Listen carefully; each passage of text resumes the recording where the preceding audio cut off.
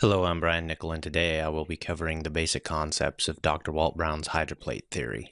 I say basics, which may imply we can cover this quickly. Unfortunately, I found that brevity only leads to misunderstanding, so I'll explain in depth as much as possible to ensure the basics are not simply covered, but that the foundational supporting evidence and science is understood. To understand the theory, we will need to cover multiple areas of study, some of which are well known by the general public, and others that may not be. First, let's cover the flood passage recorded in the Bible. It is an account which many find hard to believe, and for good reason. Most have not studied the passage closely, and fewer still have established a working explanation which correlates what we see today with what Genesis says occurred. The flood seems impossible under the light of casual observation, which leads most to conclude it was not global or is pure myth. We'll briefly discuss the text and context of the flood in Genesis, and we'll then look at Walt Brown's hydroplate theory, which I've found to be by far the most scientifically in-depth explanation of what truly was a cataclysm, or in the Greek, katakludzo, which is the very word Peter uses in 2 Peter to describe the Genesis flood as a cosmos or worldwide event. The account of the flood in Genesis chapter 6 to 9 brings up some difficult questions. Many struggle to answer these questions without deferring to miracles or concluding that the passage is not to be taken literally. These unsatisfactory answers lead to a certain ambivalence about the importance of this account. Many have concluded that the flood passage is of little value other than a spiritual nugget that following what God says may be a good idea. However, if patient and willing to consider some out-of-the-box ideas, the Genesis account becomes much more than a bedtime story, but a foundational event of history that validates the Bible, its New Testament authors, including Jesus, who will all refer to Noah and the flood as historical. This touches on my purpose for presenting this series.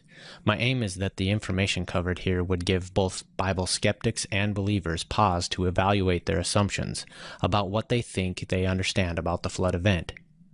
Many times believers of the Bible have a blind faith which places them in a position of having little to offer to a skeptic that would help them to see why the believer objectively trusts the Bible's account. This can lead to a heated discussion that frustrates both sides because the blind faith believer bases their argument on because God said so. This may be a true statement, but it is not going to convince someone who is skeptical of the Bible and God in the first place.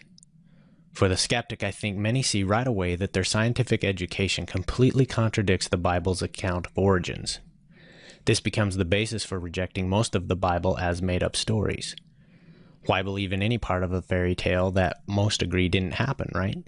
And it follows that if the Bible's historical records are make-believe, why trust in anything it says about who God is or our moral accountability to Him?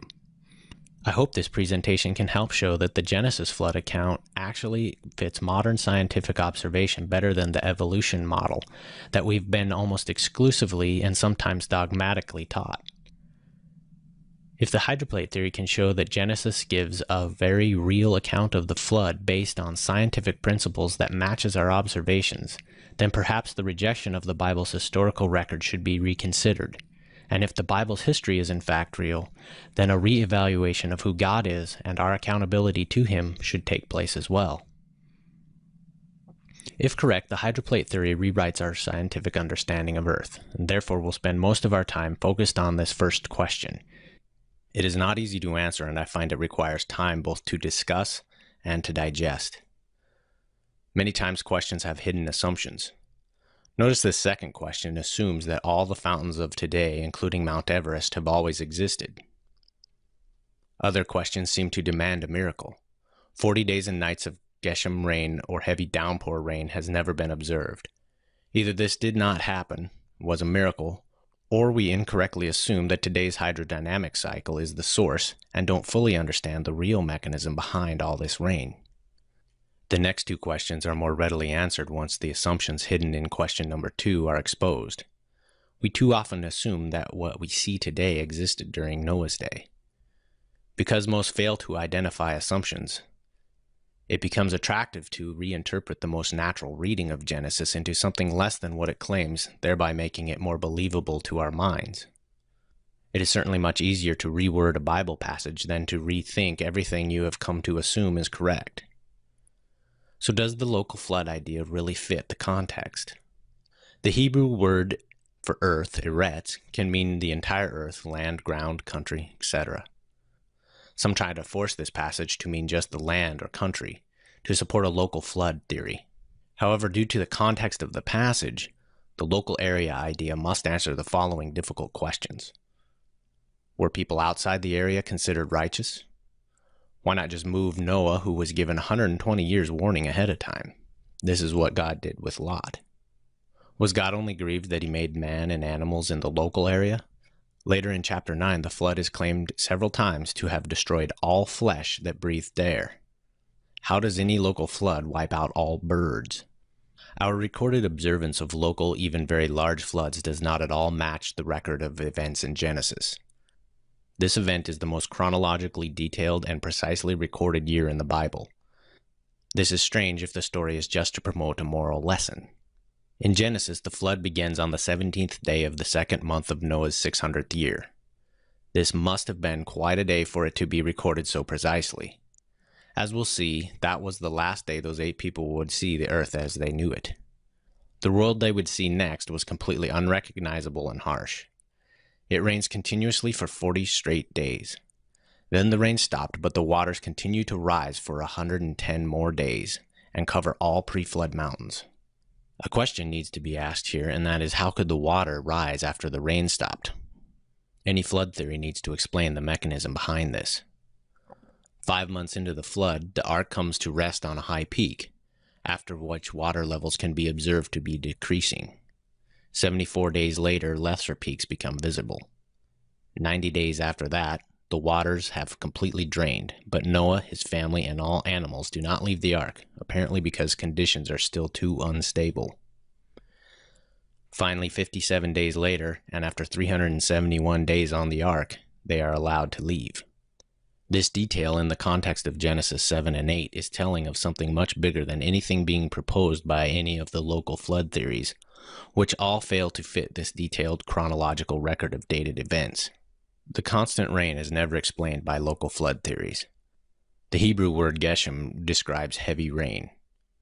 All local floods being proposed would have distant mountains clearly visible throughout the entire episode. No local theories explain 150 days of rising waters. No local theory mechanisms support a 304-day flood period, nor do they explain why the land would have been so unstable that Noah would not have been allowed to leave the ark for 57 days after the land looked dry. Even the trendy Mesopotamian and Black Sea local flood theories fail miserably to fit the Genesis account. At some point, just to be thorough, we should ask ourselves, is it valid to change and twist a record because it is hard for us to imagine or explain its details? Sometimes it is difficult to see alternative possibilities when we have been told what to think instead of how to think critically. Let's begin to answer the 5th question. Where did the floodwaters go? Realize our oceans today cover 70% of Earth's surface, and the average basin depth is 12,000 feet. So the volume of water we have right now is plenty to cover Earth's surface. In fact, 10 times more water is on Earth's surface than there is land above sea level. In fact, if the mountains and continents of Earth were bulldozed so Earth was flat, the volume of water in today's oceans would cover the entire Earth to a depth of approximately 9,000 feet.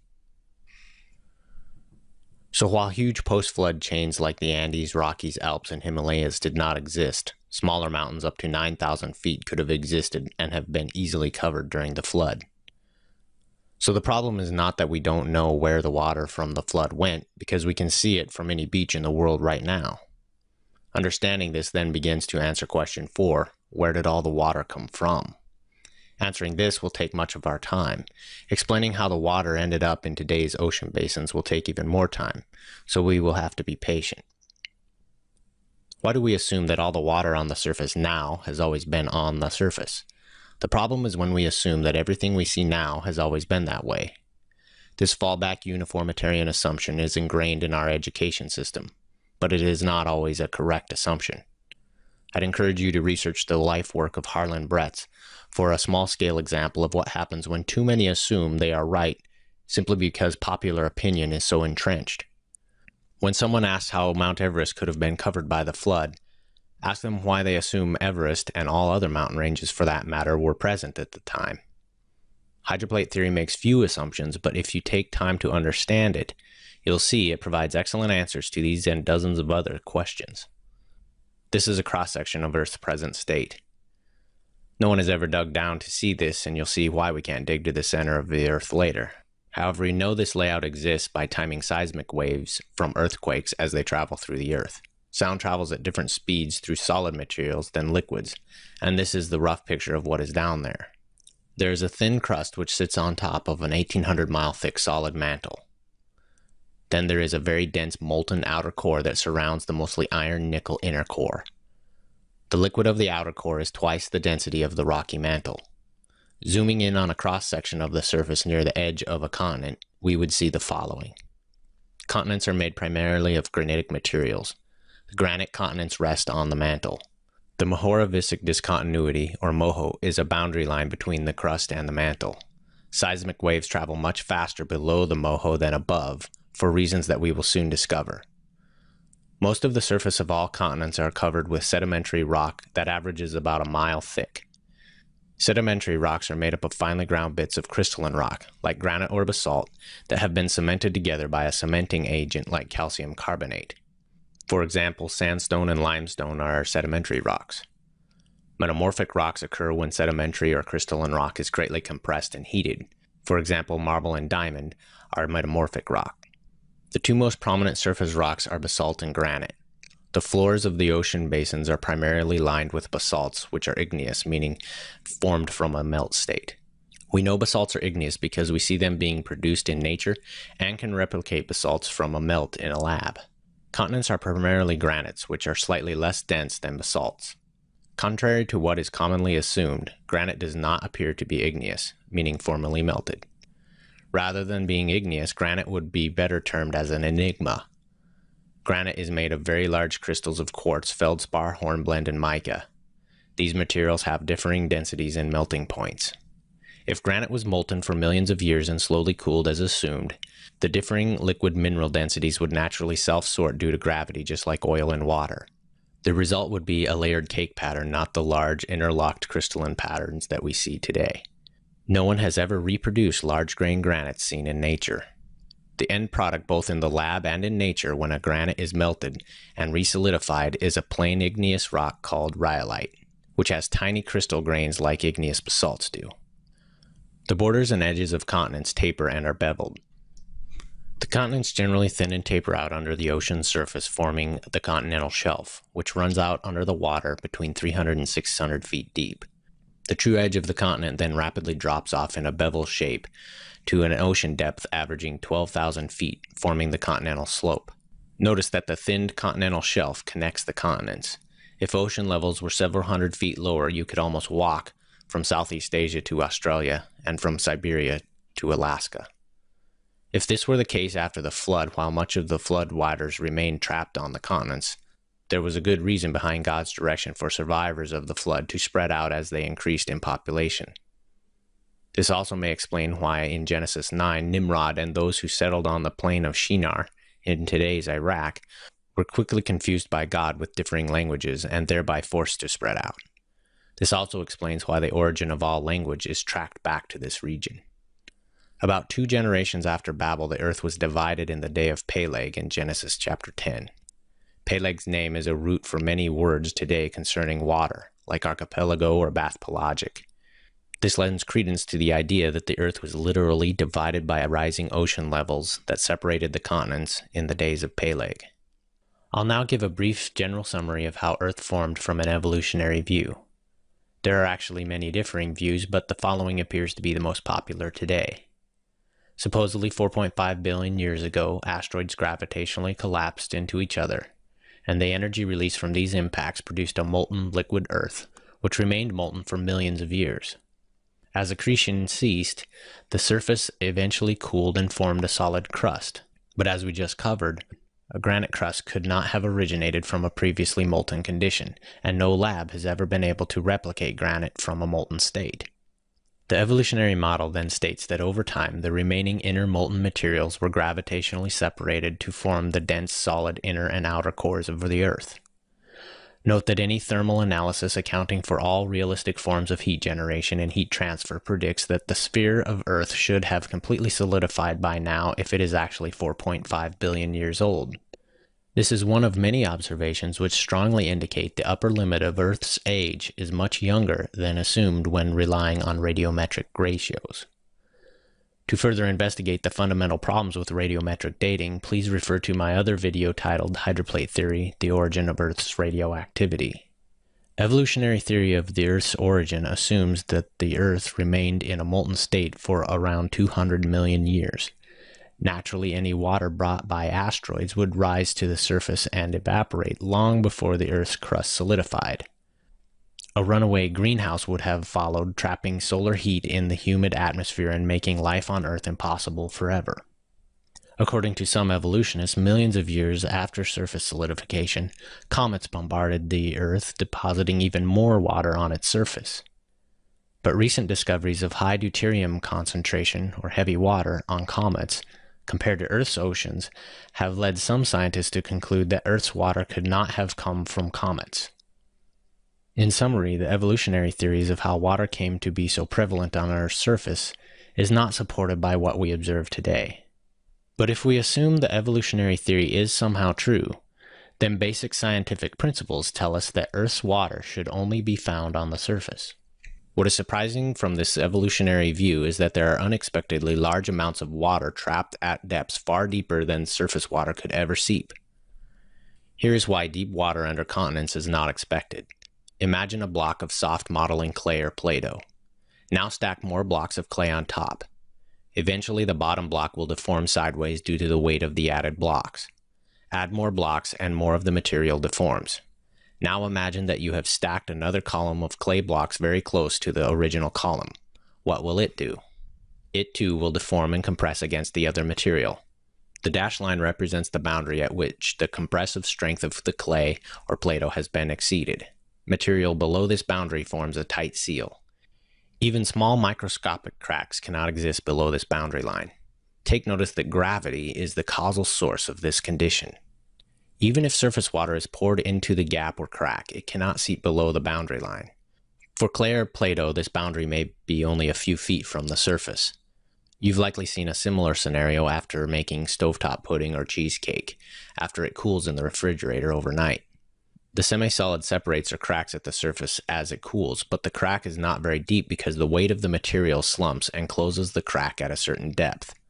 Rock like granite has good compressive strength and can support a crack of up to 5 miles depth, but no deeper. In summary, assuming the evolution scenario, water from asteroids and comets collected on the surface before crust solidification, since granite's max compressive strength is approximately 23,000 pounds per square inch. No significant continental water would be expected below 5 miles depth. However, it is well known that deep water exists much deeper than this. Germany's KTB dig and Russia's Kola dig are the deepest man-made holes in Earth's crystalline continental granite. The goal of these digs was to reach the Earth's mantle rock, but neither succeeded. Both holes reached depths well below the 5-mile boundary of granite's max compressive strength. Both holes encountered unexpectedly extreme heat as depth increased. Even more surprisingly, they both struck saltwater-filled interconnected fractures in the granite. More recently, using conductivity measurements, a mile-thick layer of saltwater-filled sediments has been reported 10 miles under the Tibetan Plateau. In fact, deep saltwater appears to be a common trait under all continents. Hydroplate theory asks the question, if evolution theory does not predict deep water, then how else did the water get so deep under all the continents? At this point, it is interesting to note that the Bible indicates in several places that water was and is under the earth. Psalms repeatedly indicates this. The deep is in storehouses. The earth is founded upon the seas and upon the waters. The earth is spread out above the waters. Finally, and most telling, is the opening action of the flood recorded in Genesis 7 verse 11. The Bible strongly indicates large amounts of water were originally deep under the earth. The hydroplate theory uses these biblical descriptions in combination with many real-world observations we've just covered to derive its starting assumption about the original layout of Earth, which is radically different than what we see today, and certainly much different than what uniformitarian theory proposes. The assumed condition is that the Earth's surface crust was formed above a deep layer of water. This is a global condition wherein the Earth crust was an unbroken spherical supercontinent which covered and sealed in a deep layer of water trapped between it and the mantle rock. Many imagine that a combination of forces like the tidal pull of the moon, Coriolis forces, and centrifugal forces would somehow rip this shell apart immediately, and therefore hydroplate theory is invalid from its first assumption. However, few can maintain such a view once they compare all these forces to the dominating gravitational force of Earth. Although other forces are present, they can often be ignored because they are so small compared to gravity. There is a reason gravity is the first force we learn of in school. As we discuss the hydroplate theory's many observations, take note of how so much of the theory's explanation is simply founded upon the physics of what happens to materials under the influence of Earth's gravity. Rather than speculation about unconfirmed natural processes or imagined miracles, we'll see hydroplate theory turn again and again to Earth's gravity as the causal mechanism which drove processes and produced various effects. The Bible records further detail of these assumed starting conditions in the creation account of Genesis 1. The Hebrew for waters here is mayim, which is always used to describe liquid water. Many attempt to explain waters in verse 2 as if it is a frozen or gaseous vapor in space, but Hebrew does not use mayim to describe those states of water. Hebrew has many other words to describe ice, clouds, and vapor states, so clearly liquid water is in view. Then on the second day of creation, God said, "Let there be an expanse in the midst of the waters, and let it separate the waters from the waters." The word rakia comes from the root word raka, meaning to spread, beat, or hammer out as with a metal. It can also mean a plate. The Septuagint translates rakia with stereoma, meaning a solid, firm structure. The Latin Vulgate uses the term firmamentum, from which the King James translators coined the term firmament. The implication is that the expanse was a solid, firm material. Again, mayim is used in verse 6, so day 2 seems to describe a state where liquid waters from Genesis 1 verse 2 were divided in half and separated by a solid plate of material. Remember I said granite is an enigma and has never been replicated. Hydroplate theory proposes that this expanse material was a miraculous formation of a granite crust separating surface water from the waters of the deep. On the third day, Genesis 1 describes the results of God's further direction to firmly position the somewhat unstable expanse and bring it to a more stable equilibrium. Hydroplate theory proposes that the granite expanse was deformed at many points around the Earth, which settled into the solid mantle foundation below. Naturally, the thicker and denser portions of the crust would sink to the solid mantle foundation, but because the volume of water trapped below the crust was fixed, the lighter and less dense portions of the crust had to rise out of the water. This is exactly what Genesis 1 verse 9 describes when God says, "Let the dry land appear." The deformations raised the topography at the surface for dry land, and the depressions gathered surface waters, producing small seas. Again, Psalm seems to add further description that matches with this concept. Psalm 75:3, "It is I who have firmly set its pillars." Remember Psalm 33:7 said that God laid up the deep in storehouses. It is important to note that the pillars themselves did not support the entire weight of the crust. Most of the weight was supported by the pressurized water of the deep. With much of the water trapped under the crust, Earth would have had much more available landmass with many small shallow seas dotting the surface. Mountains would have been smaller than today. Hydroplate theory figures that approximately half of the water in today's ocean started out under the granite shelf, forming one giant supercontinent all around the globe. This estimate of the volume of water under the crust is based on the concentration of salt in the oceans today compared to what was found in the Bavarian KTP dig hole. In addition, water found in comets contains around twice the deuterium concentration that is in the oceans. The estimate also assumes that pre-flood seas were fresh water, which after the flood mixed about equal parts with this super salty deuterium-rich subterranean water, diluting it to the levels measured in the oceans today. I will describe more about the most likely origin of comets later, so hold on to this info, as I'm sure at this point it seems strange that water and comets would have anything to do with the flood or with the Earth. Hydroplate does not place an upper bound on the original volume of water in the chamber because there are some unknowns that have a large effect on the final answer. Today we know there are large amounts of water trapped deep in the porous Mohorovičić boundary layers, but we don't know by volume how much is down there. We also don't know how much water escaped Earth's atmosphere during the flood. Both of these unknown variables would add to the volume estimate based on the above concentrations of deuterium and salt. So for now, we'll just say the deep, or the Great Deep as referred to in Genesis 7:11, was a global interconnected subcrustal ocean chamber that was at least 0.9 miles deep at the time of the flood. Based on observations of current size and thickness of continents, hydroplate theory proposes that the original granite plate was 60 miles thick. If you've read prior editions of the theory, you'll notice that this has increased from initial estimates of 10 miles thickness. This change was arrived at after carefully considering the implications of several rather recent discoveries. Most recently in New Zealand, researchers have used explosives to generate specific short wavelength seismic waves to produce the clearest picture of what they believe to be a subducting plate. They are puzzled, however, because almost 50 miles down, a 6-mile thick channel containing melted rock and/or water has also been identified.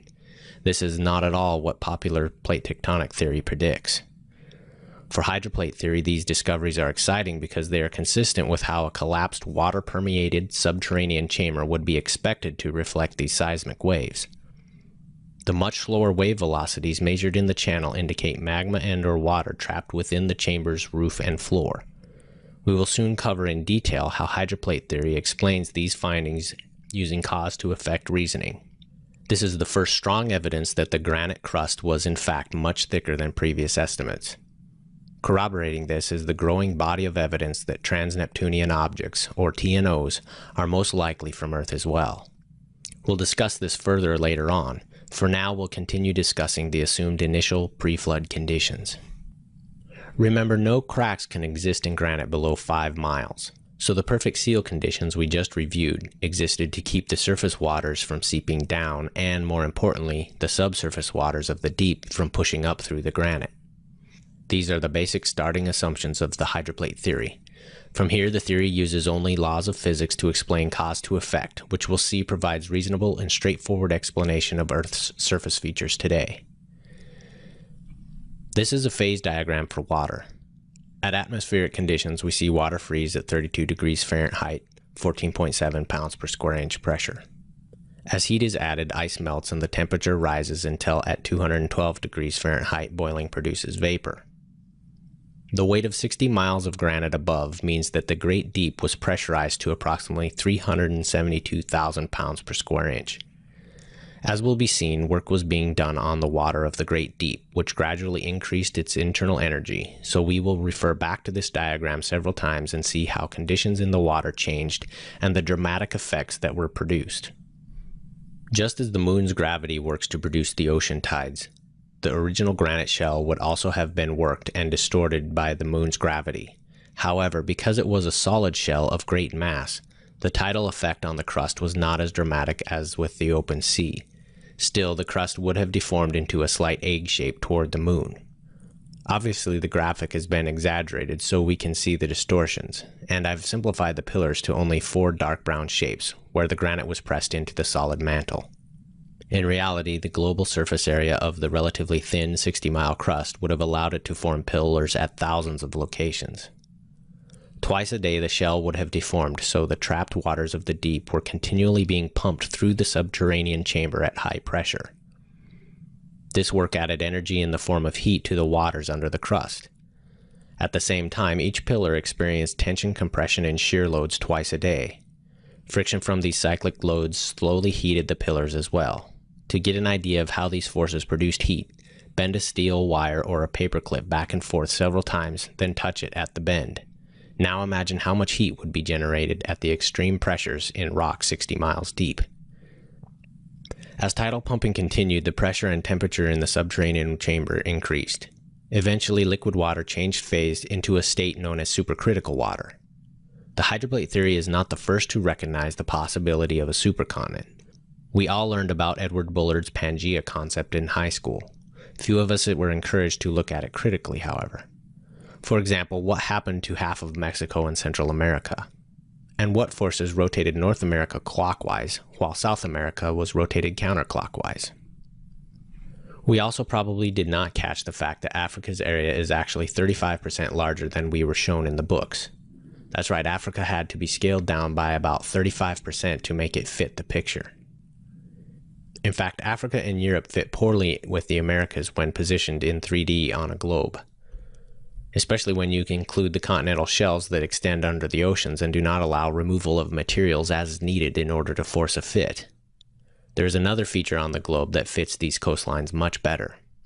One of the key observations Walt Brown has made is that with an actual 3D globe, the coastlines of all four continents fit very well with the mid-oceanic ridge.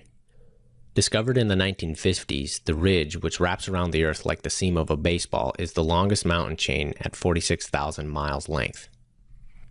The fact that this is almost entirely covered by water is not the only trait that sets it apart from today's continental surface mountains. As we'll soon see, the mid-oceanic ridge is a scar in Earth's mantle left over from the flood, which roughly traces the path of the crack that opened up in the granite shell. Surface mountains appear to be the result of compressed materials that have been piled up. This makes sense. Push compressed material together and it piles up. But the mountains of the mid-oceanic ridge are uniquely different than surface mountains. Tensile fractures show that the material has been pulled apart in two perpendicular directions. This is counterintuitive. How do you build a mountain chain by pulling material apart, in two directions no less? Hydroplate theory explains the unique conditions that produced this strange global geologic feature. We will discuss how this happened later, but first let's continue to investigate the nature of supercritical fluids, since it is key to understanding and grasping the magnitude and direction of energy released during the flood. The Genesis flood is not just an unusually long rainstorm as most imagine. As we'll see, rain was a readily observable effect of much more violent causes far below the surface. The waters of the Great Deep were the true source of energy. This energy was stored in and released from the supercritical water in several ways. First, let's discuss supercritical water a bit more. What is the supercritical phase? Boiling water will remain at the same temperature of 212 degrees Fahrenheit at atmospheric pressure. Apply more heat and it will simply boil more rapidly. However, the water temperature will not change as long as the vapor produced is allowed to escape. Place a cap on the container and both the pressure and the temperature of the water will now increase. Since all mass within the container is trapped, density of the vapor increases while density of the liquid decreases. Eventually, the density of the gas and liquid become equal. Microscopic droplets are suspended in the midst of the dense high-energy gas vapor. The potential energy stored in the water at this state is tremendous. The huge surface area of the droplets allows supercritical water to quickly dissipate added heat by evaporating all at once.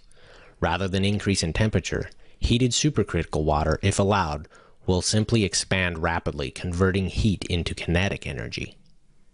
Liquid water exposed to heat can only cool through evaporation off of its surface area.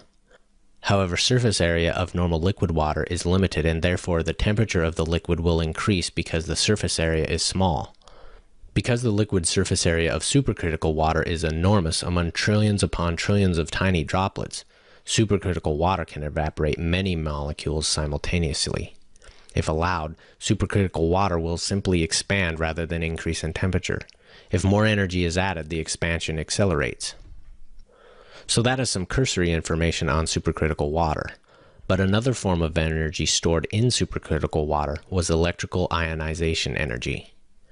So what is ionization energy? Under normal conditions in an open environment, occasionally molecules of a fluid will collide. When they collide with enough energy, the molecules will break apart into charged ions. This happens rarely with water in an open environment. A closed and pressurized environment forces molecules closer together, increases fluid pressure, and makes collisions more likely. Increasing temperature causes the molecules to vibrate faster. The closer proximity and increased movement causes more collisions. This causes ionization of the water. If pressure suddenly drops, the charged particles will rapidly seek an opposite particle. The sudden and multiple ion collisions back into whole molecules releases much heat into the fluid. Twice a day for centuries, the tidal pull of the moon, and to a lesser extent the sun, would have lifted and done work on the Earth's crust. This would have increased the thermal and ionization energy of the waters of the Great Deep, causing it to eventually become supercritical. Remember what happens when heat is added to supercritical water and allowed to expand. Supercritical fluids are studied today mainly for their great potential for dissolving minerals. The greatly increased energy of fluid molecules impacting against a solid will break up and dissolve the solid much more than would normally occur with less extreme conditions. Centuries before the flood, tidal pumping had heated the subterranean waters to a temperature above 705 degrees Fahrenheit, and the water became supercritical and began to dissolve the more soluble minerals in the chamber's floor and ceiling. For centuries, supercritical water dissolved the more soluble minerals in the granite and mantle, creating porous openings in the rock above and below the subterranean chamber. Once elements like sodium, calcium, carbon, chlorine, oxygen, and magnesium were released by the supercritical water from the solid structure of the rock and into the solution, they were free to combine, forming new molecules like limestone, dolomite, and salt. These minerals eventually precipitated out and heavily blanketed the chamber floors of the great deep. In the granite, this resulted in shifting of the embrittled material as tidal effects stretched and heated the granite pillars.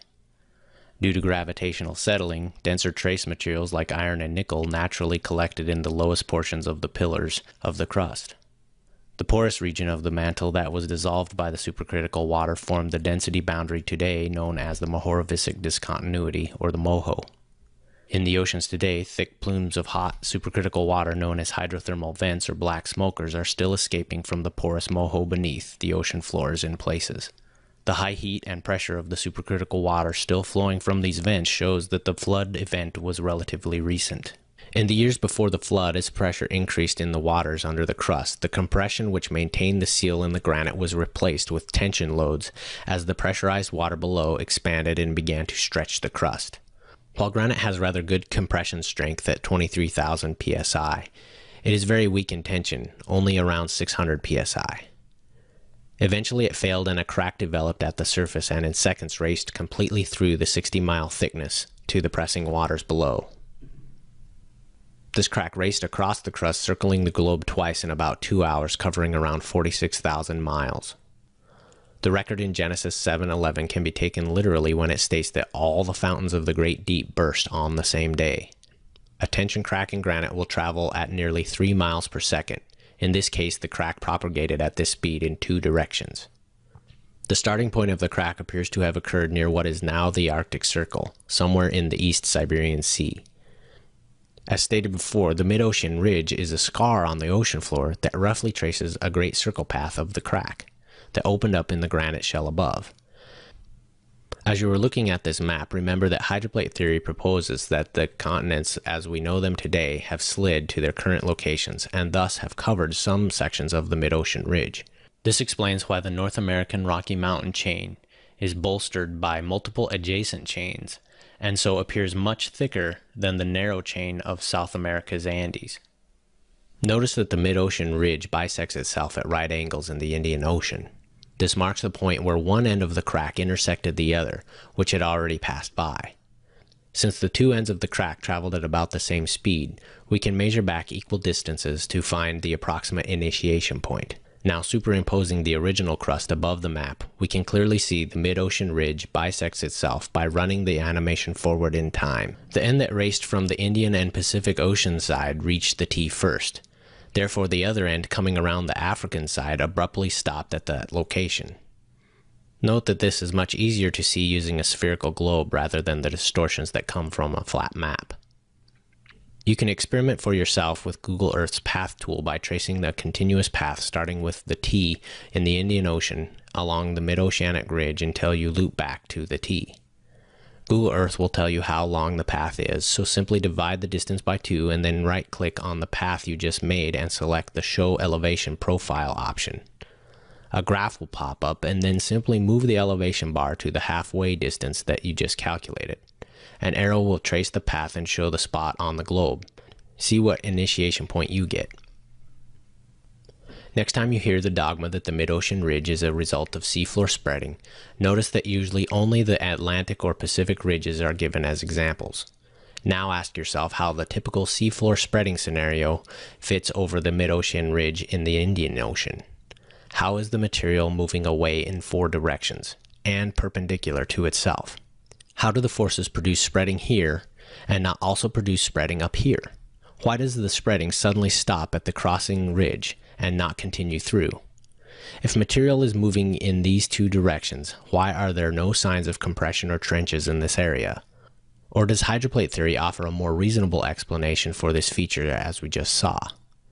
You may wonder why the crack did not stop moving once the water pressure was first relieved. It is because the subterranean waters were all connected and therefore at basically the same pressure. The speed of sound in granite is much faster than in water, and pressure waves in any material can only travel at the material's speed of sound. So the granite crack always raced far ahead of the water's pressure drop. Imagine you are looking at a cross-section of the granite where the crack passes by. Now we will pictorially see why the crack did not stop moving once the pressure was first relieved. Again, the subterranean waters were all connected and at the same pressure. The speed of sound in water is only about 1/3 the speed of sound in granite. So the leading edge of the crack always raced along the surface far ahead of the water's pressure drop. So you'd see the granite separate long before you felt the drop in the water's pressure. We speak of a crack initiating, but because the continents were so large and had been stretched over thousands of miles, there was a great deal of elastic strain in the plates. This thinned the plates slightly, just like a rubber band will thin as it stretches. And like a stretched rubber band, the granite stored strain energy like a spring waiting to snap. So once the crack sped through the granite, the tension in the plate was relieved, so the plates snapped back like a rubber band, breaking and quickly producing a gap a few miles wide. Then the high-pressure supercritical water jetted violently out of the rupture. Again, Genesis 7:11 records the events of that day. In the 600th year of Noah's life, on the 2nd month, on the 17th day of the month, on the same day, all the fountains of the great deep burst open, and the floodgates of the sky were opened. This is the first time in the Bible that any event is recorded so precisely down to the day. They obviously witnessed something much more than a heavy rainstorm. Very literal fountains of the deep shot up, accelerating high above the atmosphere at hypersonic speeds. Some scoff at the idea that water could be ejected so high. However, high-speed vapor plumes have been observed presently on the moons of Enceladus and Europa. These examples give a glimpse of the much more powerful forces that Earth would have produced. The blue arrows represent the pressure of the waters of the great deep due to the weight of the granite above. For every action there is a reaction, so for equilibrium or no movement, the force of the blue arrows must equal the force of the red arrows, which represent the reaction force of the mantle pushing back. As we progress, pay attention to the blue and red arrows. The pressure of the water near the crack would drop. Since the pressure in the middle of the granite plate would be very high, while the pressure at the crack would be very low, this would cause the edges of the unsupported granite to bend down, creating a tapered nozzle at the crack. Remember, most of the weight of the granite was carried by the pressurized waters.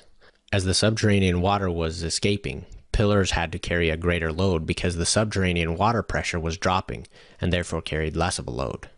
Eventually, the pillars, which were brittle and porous from centuries of contact with supercritical water, failed from the added weight and began to crush and break up into fragments, causing enormous earthquakes within the plate. Every time a hydroplate oscillated down, it partially closed the nozzle-shaped edge of the plate. An entire ocean of escaping water was then forced to slow down, producing what is known as a water hammer. Water hammers can cause pressure spikes many times the initial pressure in a flowing fluid. Every time this happened, velocities at the crack would have spiked as well. Whenever a liquid or gas flows over a flexible surface, the flow can induce flutter in the surface. This is easily seen in a flag that is flapping in a strong wind. Hydroplate theory poses that during the beginning stages of the flood, as supercritical water rocketed out from under the plates, the flow of fluid under the plates, in combination with seismic waves from the buckling and crushing of these pillars, induced flutter oscillations in the granite plates which lasted for several weeks. Return oscillations lifted the fractured pillars from their bases, and then slammed them back down into the mantle, producing more vibration and fragments which were swept into the flow. As the edges of the plates oscillated down, flow was restricted while internal pressures spiked. As the plate edge oscillated back open, the tremendous pressure was released, so the fountains pulsed in tune with the plate flutter. It is hard to imagine granite 60 miles thick bending, but consider that the area of the plates was thousands of square miles across, so on a continental scale the plate thickness was tiny. Remember that many of the views you'll see here are out of scale so that we can see the concepts. For example, a more scaled view across the North American continent before it was compressed and thickened would look like this if the granite was 60 miles thick. When you consider that a plate was mostly suspended by a fluid foundation, it is not difficult to imagine bending and flutter in the rock crust. At the point of the crack, pressure dropped from 372,000 psi, or higher due to water hammers, to near atmospheric conditions. Similar to the phase change of a propellant like gunpowder, water changes phase and expands to a gas, increasing volume by 1,600 times. The phase change of supercritical water to gas was similar, but much more energy was involved. Because of this, the volume of expansion was much greater. Remember, the supercritical water contained tremendous stored energy, so while the pressure drop caused some expansion, it also began a chain reaction which released all its stored energy. The sudden pressure drop caused ion collisions, which added heat to the fluid, and because supercritical water's microscopic droplets had almost infinite surface area to evaporate, the added heat almost instantly converted to kinetic energy as the water expanded from the base of the crack. This chain reaction continued to occur all along the flow, which accelerated the fluid from the base of the crack to far above the atmosphere. With no atmosphere to produce drag, tremendous velocities were possible. Finally, in the initial stages of the flood, the waters of the Great Deep were subject to heat from nuclear reactions that appear to have occurred in the granite as it flexed and fluttered above the flow. In objection to Walt's estimates of temperatures of the supercritical water under the crust and the energy estimates involved, some apply simplistic heat transfer equations to the volume and mass of the atmosphere, and then declare catastrophic boiling or vaporization of all life. Others also argue that the hypersonic speeds of the fountains would have pulled the atmosphere up along with it and stripped it from Earth's surface. So is there a heat problem with this theory? If all this energy was released during the flood, would Noah roast? Well, I'd say not likely.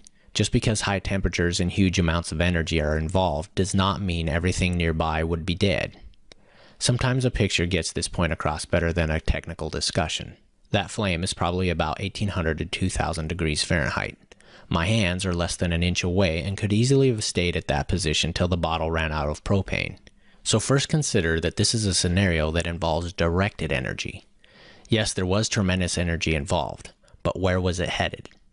I think some of the confusion arises by immediately simplifying the problem and not accounting for everything happening throughout the entire scenario presented by hydroplate theory. Consider that when a fluid expands, it cools greatly. So by the time the initially high energy water directed far above the atmosphere fell back as heavy rain, any remaining heat would radiate into space, which is a huge, almost infinite heat sink. Remember the picture of my hands just an inch or so beside the torch. Air is actually an insulator, a very poor conductor of heat, especially when it is stagnant. Nearly all forms of insulation, from fur to your coat to your house walls, rely on still air to be effective at preventing conduction of heat. The great speeds of the fountain's flow mean that there will be little time for heat transfer with the atmosphere as it raced past. Like my hands, Noah was located beside and away from the fountains, and the air in between would have protected from extreme temperatures. Consider too that the atmosphere is like a wide, thick blanket for Earth, and it has tremendous inertia that would have to be overcome for it to be stripped away from Earth's gravitational pull. A focused high-speed flow is just about the worst method I can think of for imparting kinetic energy to a gas. If you question this, try an experiment. On a still, non-windy day, light a leftover 4th of July smoke bomb, then use a hose with its nozzle set to its most pinpoint setting to try to move the smoke around or out of your yard. After you get frustrated, try a slow-moving fan and then consider just how effectively a pinpoint high-speed flow moves a gas. It is a terrible method for moving a gas.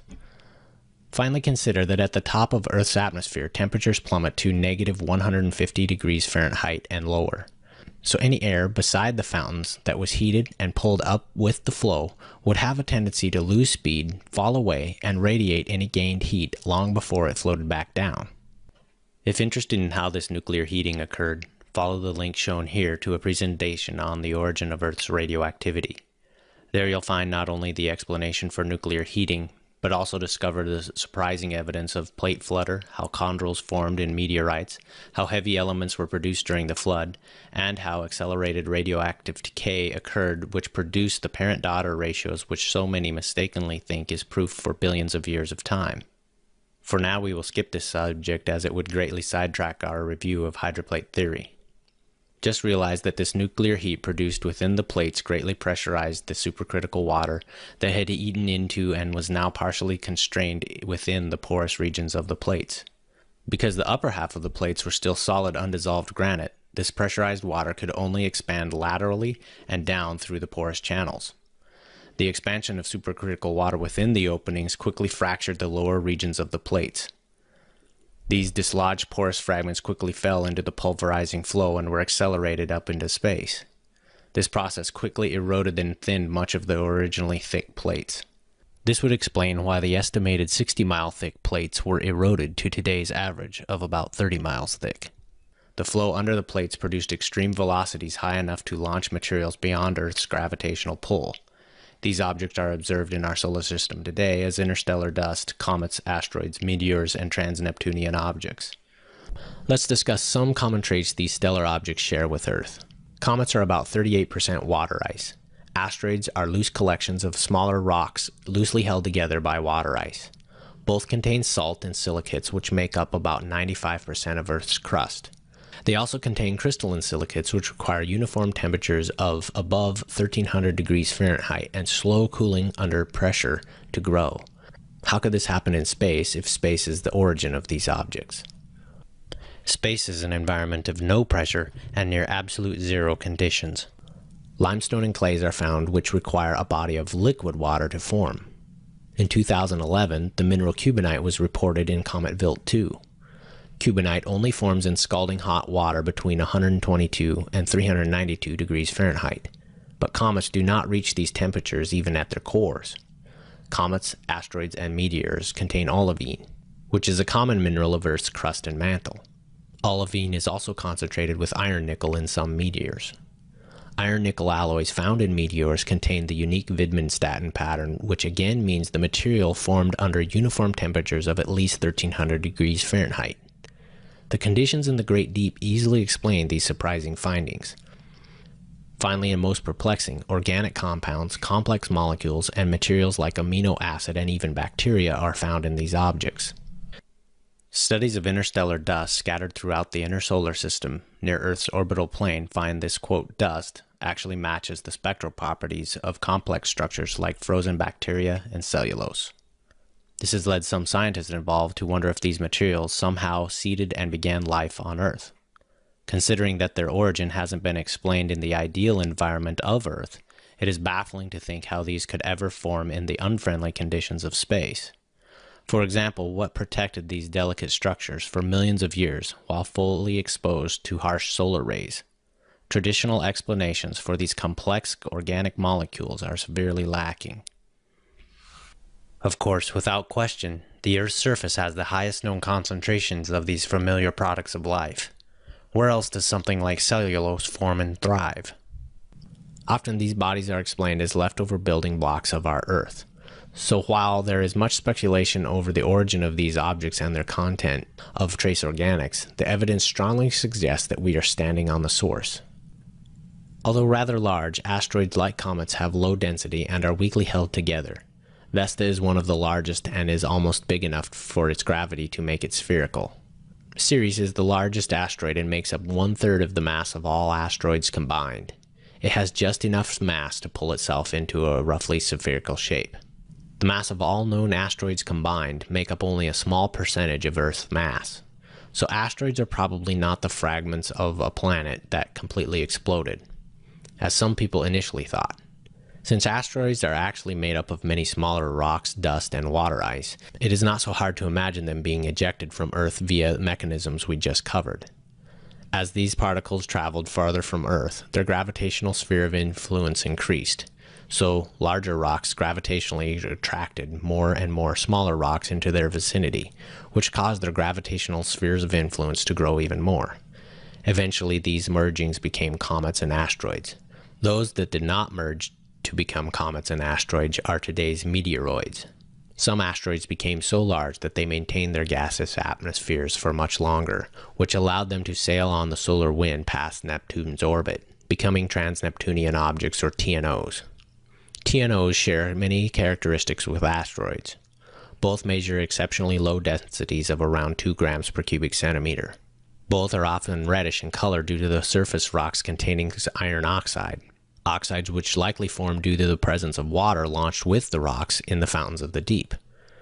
When the mass of all TNOs is considered, then the percentage of the material ejected from the flood jumps to around 3% of Earth's mass.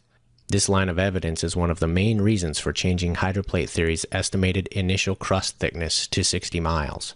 I say special conditions are required to form these objects because the gravity of small objects is tiny.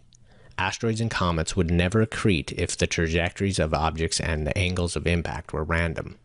Even landing a small, carefully guided space probe on a large asteroid or comet is incredibly challenging due to how low the gravity environment is.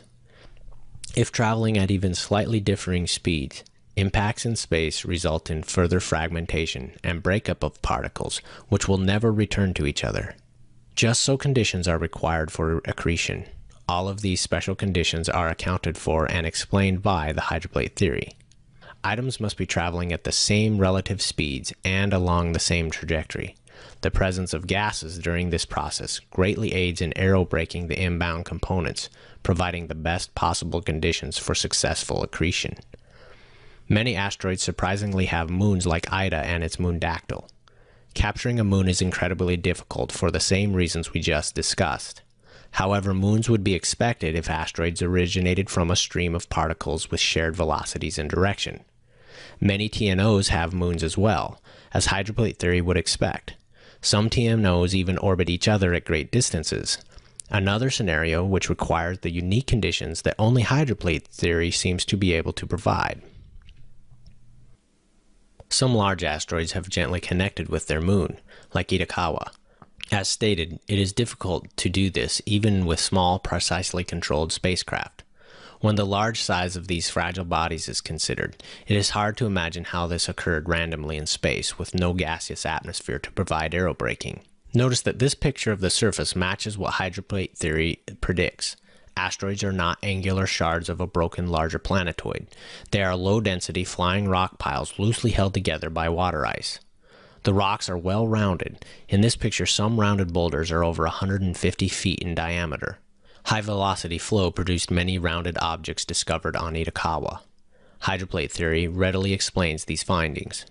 Meanwhile, researchers like Donald Yeomans from NASA Jet Propulsion Laboratory realize the problem and currently seem stumped by what is observed due to their evolutionary viewpoint. Recent detailed explanations show comets have similar makeup as asteroids. In fact, some asteroids are categorized as both an asteroid and a comet since they sometimes vent gases and dust producing familiar tails. Comet nuclei like the one shown are low-density dirty snowballs composed primarily of water ice, dust, organics, and curiously again, rounded boulders. The surface of Comet 67P has layer upon layer of large rounded boulders at least 10 feet in diameter. This would not be expected if these fragments were due to collisions in space. They should be jagged and angular. Of course, rounded boulders is exactly what is expected if these fragments were once exposed to and tumbled in an extremely high-velocity flow as they were ejected from the fountains of the deep. This is the same mechanism by which river rocks are rounded, albeit these large, quote, dino eggs were rounded much faster. Here's a close-up of a crater where hundreds of these rounded 10-foot boulders are exposed.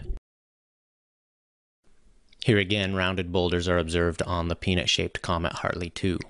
Like the subject of the origin of Earth's radioactivity, the hydroplate theory's full explanation of the origin of comets, asteroids, meteors, and TNOs would take us on a long bunny trail that would distract from this overview, so we will have to leave this subject and move on.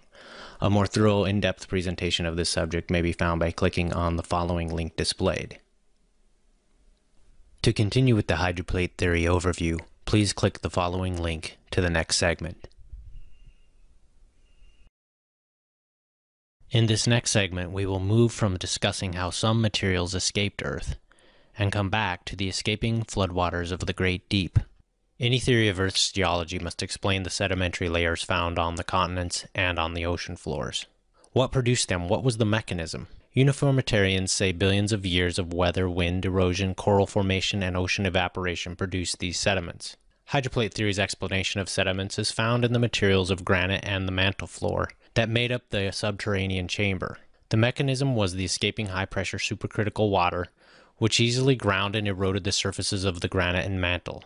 So the fountains of the deep were full of tiny particles ground from these two surfaces. In addition to this grinding action, it is important to remember that the granite walls of the widening rupture were extremely unstable, since any rock below 5 miles was now unsupported and therefore was crushed, crumbled, pulverized, and ejected by the high-velocity upward flow. Of course, this was happening on both sides of the widening gap. This gap rapidly grew, putting great distance between the now separate sections of the plates, which would eventually become the continents. As the lower structural support washed out, suddenly the upper rock had no support, so it sheared and slid down into the flow with the same pulverizing results. So this accounts for the erosion and particles, but what about the cementing agents? Remember that for centuries, the supercritical water had dissolved minerals from the walls of the chamber, precipitating a mushy blanket of minerals onto the chamber floor in a process called outsalting. So the escaping water swept up this loose mix of minerals, including limestone, silica, salt, dolomite, and other ores. At the surface, these minerals became the cementing agents that locked sedimentary particles together, forming the sedimentary rocks we know today. Once the eroded sediments and watery slurry of minerals was deposited in thick layers on the surface, the mixture was at low pressure, and as the temperature cooled, over time, after the flood, the minerals in the waters precipitated out of solution and readily locked the crystalline rock grains together, forming sedimentary rock. This is the only explanation which provides adequate reason for why such thick, vast layers spanning continents are found to be so consistent and remarkably pure throughout. All gradual processes involving millions of years fail to explain the thickness, purity, and consistency of these layers over vast expanses. So we've just explained how sedimentary rock was ground and cemented and why the layers are so pure. But what caused the vertical layers to form all at once? And why are they neatly stacked on top of each other with sharp, undisturbed boundaries and no signs of erosion? Biologic evolution heavily relies on the geologic column as evidence to justify the theory that life evolved over eons of assumed time. But if thick layers do represent vast ages of time, why are they not eroded due to exposure to weather? Is there a better explanation for how these layers formed? Are there other mechanisms that explain these layers? Geologists often scoff at a global flood, claiming there should be a layer in the geologic column containing all forms of flora and fauna if it were true. Since there is no such layer, they conclude a global flood is merely a myth. However, they fail to comprehend the true power and forces described in the Genesis account. Few understand the sorting capability of liquefaction. As we'll soon see, many overlook that the entire geologic column is the layer that they are looking for as evidence for the flood. So the no geologic evidence argument appears to be a case of missing the forest for the trees. Anytime objects fall through a liquid or liquid is forced up through objects, liquefaction can occur. The natural result of liquefaction is that it sorts materials according to size and shape. Assume all these objects were the same density. Their shape and size alone would cause them to come to rest in layers as a function of how fluids flow over their unique surfaces. If these same size and shape particles had different densities, however, they could sort much differently without respect to size or shape. Different combinations of these properties for each particle will give different layering sequences. Sharp, even layers can form as particles are sorted by the liquefaction process. As loose sediment particles were laid down in mineral-rich waters during the flood, liquefaction occurred on a global scale in several ways. First, sediments falling through floodwaters experienced initial sorting as we just discussed. In addition, the tidal pull of the moon was unimpeded during the flood, with no continental slopes to crash into. So tides rose and fell up to 200 feet twice a day. High tide forced water down into these loose sediments. Low tide allowed the water within the sediments to rise up through them, while again causing liquefaction and further sorting. Then, as high tide came, the sediments were again pushed back down as the water was forced through them. Realize too that heavy rain and sediments were continuously deposited over time. So as initially sorted layers were buried and protected, the tidal liquefaction process began again on the newly deposited sediments above.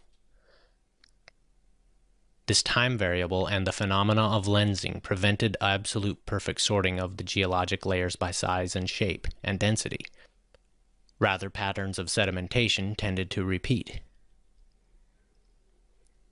Probably the biggest driver of liquefaction was occurring from forces below the layers as well. The up and down motion or flutter of the granite plates produced extreme wave heights and much liquefaction. Today, liquefaction is observed when only a portion of a continent moves slightly for just a few minutes during an earthquake. Now imagine the effect of an entire continent blanketed with loose watery sediments undulating for weeks.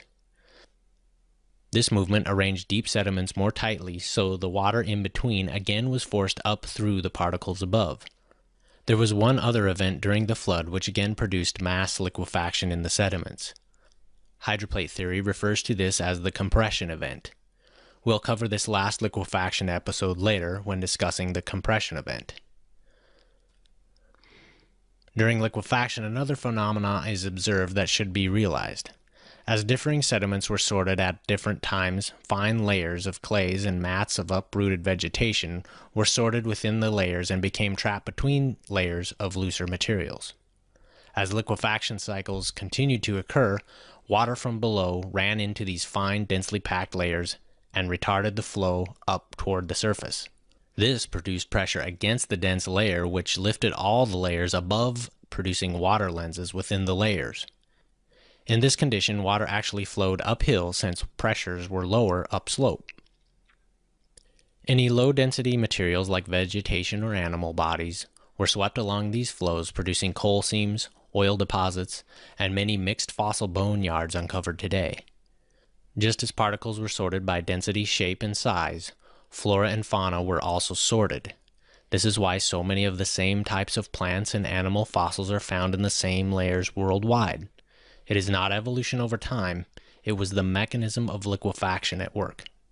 This explains why some fossils are found in, quote, the wrong layers, and why polystrate fossils are found penetrating multiple layers that allegedly formed over millions of years. For one theory, these are expected results. For the other, they are a mystery and therefore must be ignored. In fact, you can see liquefaction and lensing for yourself by experiment. Get a couple of 2-liter plastic bottles and fix them to a teeter-totter arrangement. Fill one bottle halfway with any combination of mixed soil you wish and connect the hose between the bottles. Then add water to the other bottle and slowly tip them. After many back and forth cycles, layers and lensing will appear, until you have this. I saw water lensing between layers in this small scale setup as well. So the next time anyone says the evidence of a global flood does not exist, consider that perhaps the evidence is all around us, including the dead things, called fossils, beneath our feet. Obviously, fossils can only form if the animals or plants are rapidly buried and preserved in sediments. In addition to explaining the origin of sediments themselves, the grinding away of sediments from under the plates produced another feature shared by all continents. Naturally, most material was removed near the nozzle area, where the velocities were the greatest. The flow acted like a belt sander under the plates, causing a gradual thinning and tapering of the plate perimeters for hundreds of miles.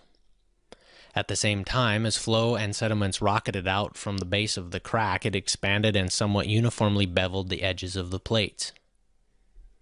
This tapering and beveling is seen on all continents today as continental shelves and slopes. As plates were eroded, the crack widened and continued to do so until it was a gap hundreds of miles wide. As this happened, the explosive launching power of the fountains decreased, so heavy, constant global rain soon ceased. According to Genesis, the continuous heavy Geshem rain stopped after 40 days. Geshem is Hebrew, describing heavy, violent rain. Hydroplate theory sees the heavy rain as having a cause-effect relationship with the fountains of the deep. Notice the initial cause described in Genesis 7:11 was the bursting of the fountains. Then heavy rains are mentioned. In verse 12, we see that the rain was continuous day and night for 40 days, so this was not like the rain we know today. Later in Genesis 8 verse 2, again the fountains are listed first as closing and then the rains were restrained.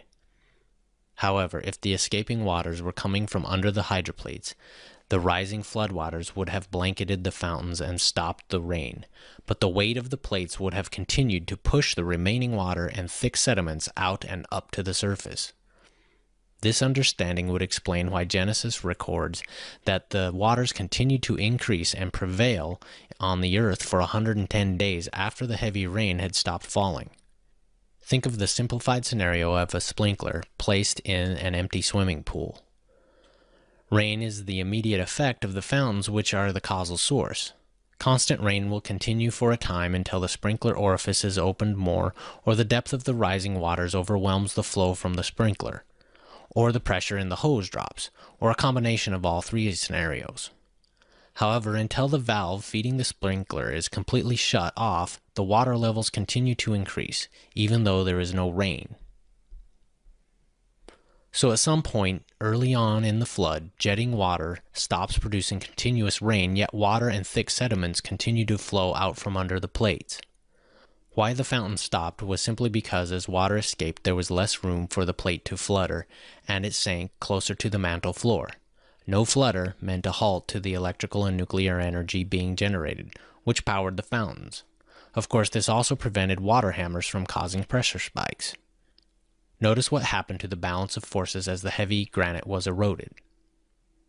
With hundreds of miles of material removed from each plate edge, the imbalance grew. Only the strength of the mantle floor was keeping the red force arrows from moving. Eventually, the imbalance overcame the rock floor's low tensile strength. The rock mantle suddenly and catastrophically failed, buckling and producing deep tension cracks as it arched and rose up almost 60 miles seeking a new hydrostatic equilibrium. In the field of engineering structures, buckling is a dangerous failure mechanism because it occurs suddenly, with almost no warning, releasing much pent-up strain energy very quickly. Let's examine two theories for the ridge's formation, plate tectonics and hydroplate theory. You decide which makes the most sense. Here we see the commonly taught concepts presented by the theory of plate tectonics. Plate tectonics proposes that the mid-ocean ridge is the result of seafloor spreading which causes plate movement, which is said to be driven by convection of the mantle. This spreading and convection concept are then used to explain the fit of the continents in the past and why they have slowly spread apart. If plates are spreading at the mid-oceanic ridge, then they also must eventually run into other plates somewhere. It is alleged that major mountains and ocean trenches are the result of these slow plate collisions. These thick tectonic plates are said to be subducting or diving under adjacent plates and then deep into the mantle below. These examples are animated and repeated as dogma so many times that few question if these concepts are physically possible. Mantle convection is usually compared to boiling water or gravy in a pot.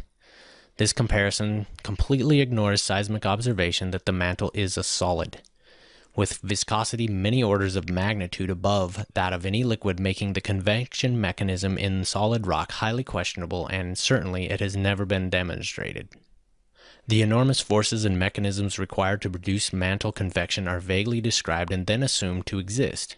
Most explanation of plate tectonics is littered with much speculation, yet there's little supporting data. The mid-oceanic ridge is said to be the point where the new ocean floor is pushed up to the surface by these convection currents. This is attributed to deep liquid magma coming up from the mantle, expanding and pushing the plates apart. At first glance, this may seem plausible, especially when narrowly focused at the mid-ocean ridge. Now, while it is true that magma expands as it rises near the surface, one must consider how magma acts in all conditions before concluding that this is an adequate spreading mechanism. Graphics like this depict the mantle as if it may be all liquid or viscoelastic like firm hot putty, giving the impression that it could actually circulate as the arrows indicate. The reality is that thousands of seismic measurements repeatedly give the same picture. The 1,800-mile thick mantle is a solid, with some faults and fractures in it, which produce some liquid magma at times. Understanding this picture makes those convecting arrows seem a much less convincing conveyor mechanism. Now let's consider that magma, which convection is supposedly bringing up to the surface to cause seafloor spreading. Repeated experiments show that magma is a compressible fluid. So when all properties of magma, under all conditions, are considered, a huge physics barrier arises for proponents of any form of plate tectonics. Because of its compressibility, magma changes density depending upon pressure, which is based on its depth in the mantle. As stated, magma produced near the surface will expand and exert pressure. However, at only a depth of 220 miles, the pressures on magma are great enough to compress it to a density greater than the surrounding material. This is called the material's crossover density. The point at which a fluid reaches this density is called the crossover depth. Rather than rising up, magma created below this level will sink. The even greater depth means more pressure, compression, and higher density, a runaway process that hopelessly dooms the magma of any chance of ever reaching the Earth's surface. It should now be increasingly clear that the magma thought to be the mechanism in support of convection theories is actually their downfall. Looking at the crossover depth at a global scale, we see the immensity of the problem for any form of mantle convection. Only a small percentage of magma in the mantle will ever rise, while the vast majority of liquid magma generated in the mantle will compress to a density higher than the surrounding solid and will tend to drain into the Earth's liquid outer core, which is twice as dense as the solid mantle. Ideas that plumes of magma could ever rise from this dense core should be discarded. Convection of the mantle is not possible. In spite of this, magnetic reversals are often cited as irrefutable evidence for seafloor spreading theories. It is claimed that the crust contains a record of old versus new crust, spreading since magnetic, quote, reversals are seen in the ocean floor.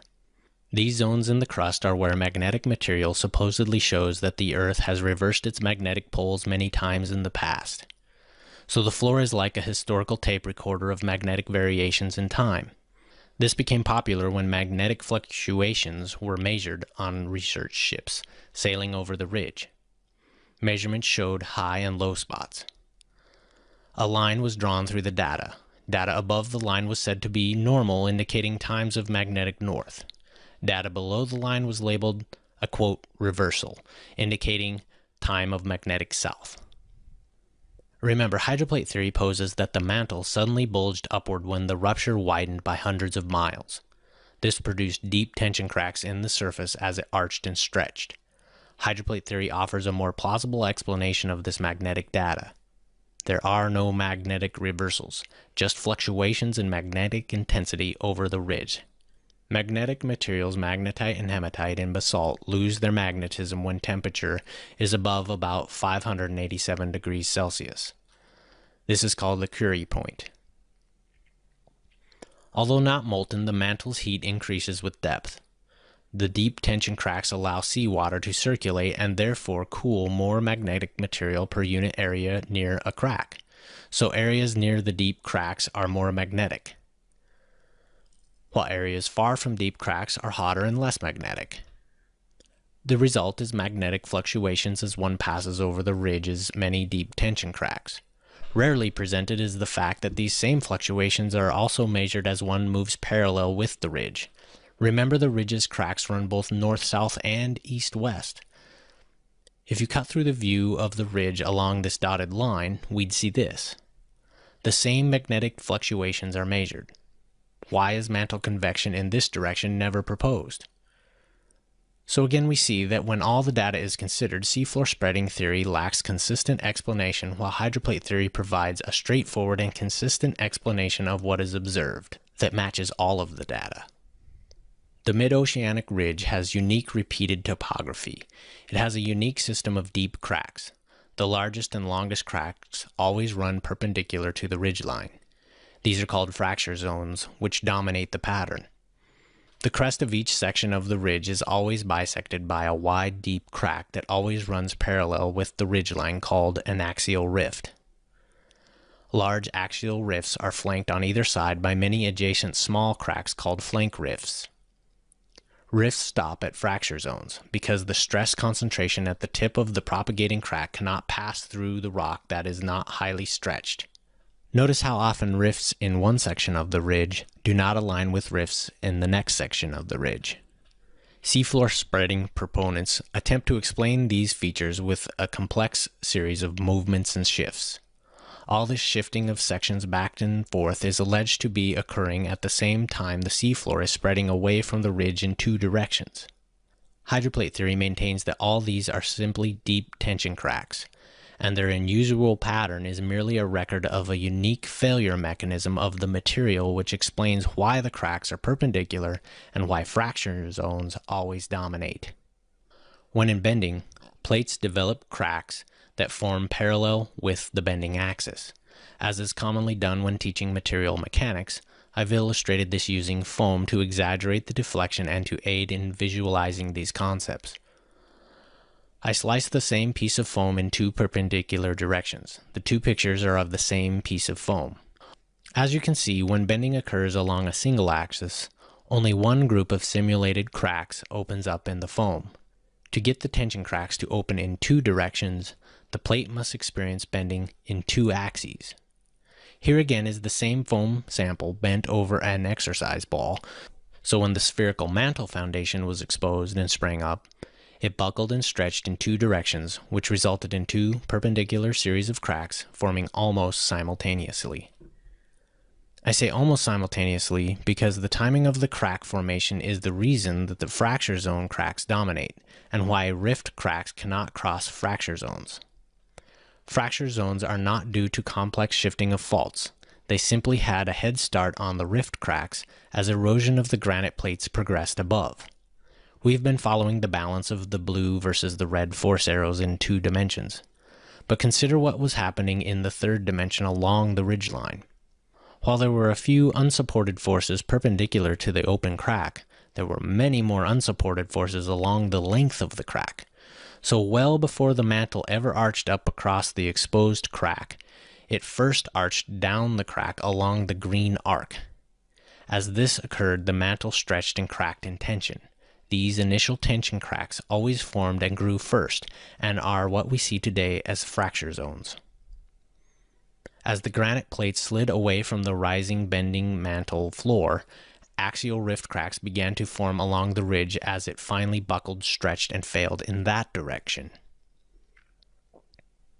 As the plates rapidly slid away, the rising ridge of the fracture zone cracks raced ahead and deepened. The mantle continued to stretch and new cracks formed along the ridge that were adjacent to the axial rifts. As axial and flank rifts ran into the deep fracture zone cracks that had already formed, they could not jump across the already deep and wide fractures. Precise measurements of the ocean's surface affirm hydroplate theory's idea that fracture zones are actually deep open tension cracks rather than shear planes along shifting faults. Sea level is not actually level because Earth's gravity is not the same in all locations. Large massive objects like island chains or the mid-oceanic ridge gravitationally pull the surrounding water up toward them. For example, the Hawaiian Islands raise the adjacent ocean levels 80 feet higher than they would be if those islands weren't there.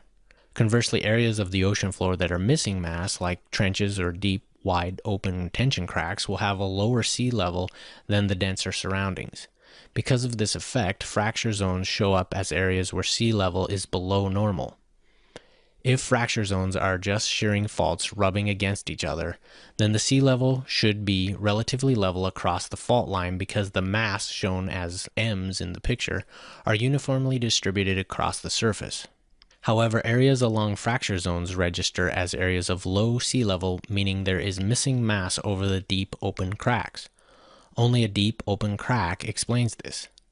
You decide. Many times, chapters of Psalms have a double meaning where events described from the psalmist's experience are also describing events of the past or future. Psalms 18, it was written by David about his deliverance from Saul. But David's description of torrents, storms, dark rain, clouds, hail, thunder, lightning, and being drawn from the deep water bear a striking resemblance to experiences that Noah would have had. If this chapter has a double meaning related to the flood, then Psalm 18:15 seems to be describing something very similar to the hydroplate theory's rendition of how the mantle foundation of the earth was exposed and laid bare as the granite plates slid away from the rising mid-oceanic ridge.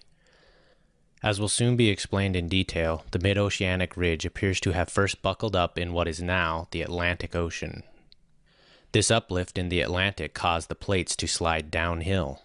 This was only possible because the plates were well lubricated from below by remaining trapped water of the deep.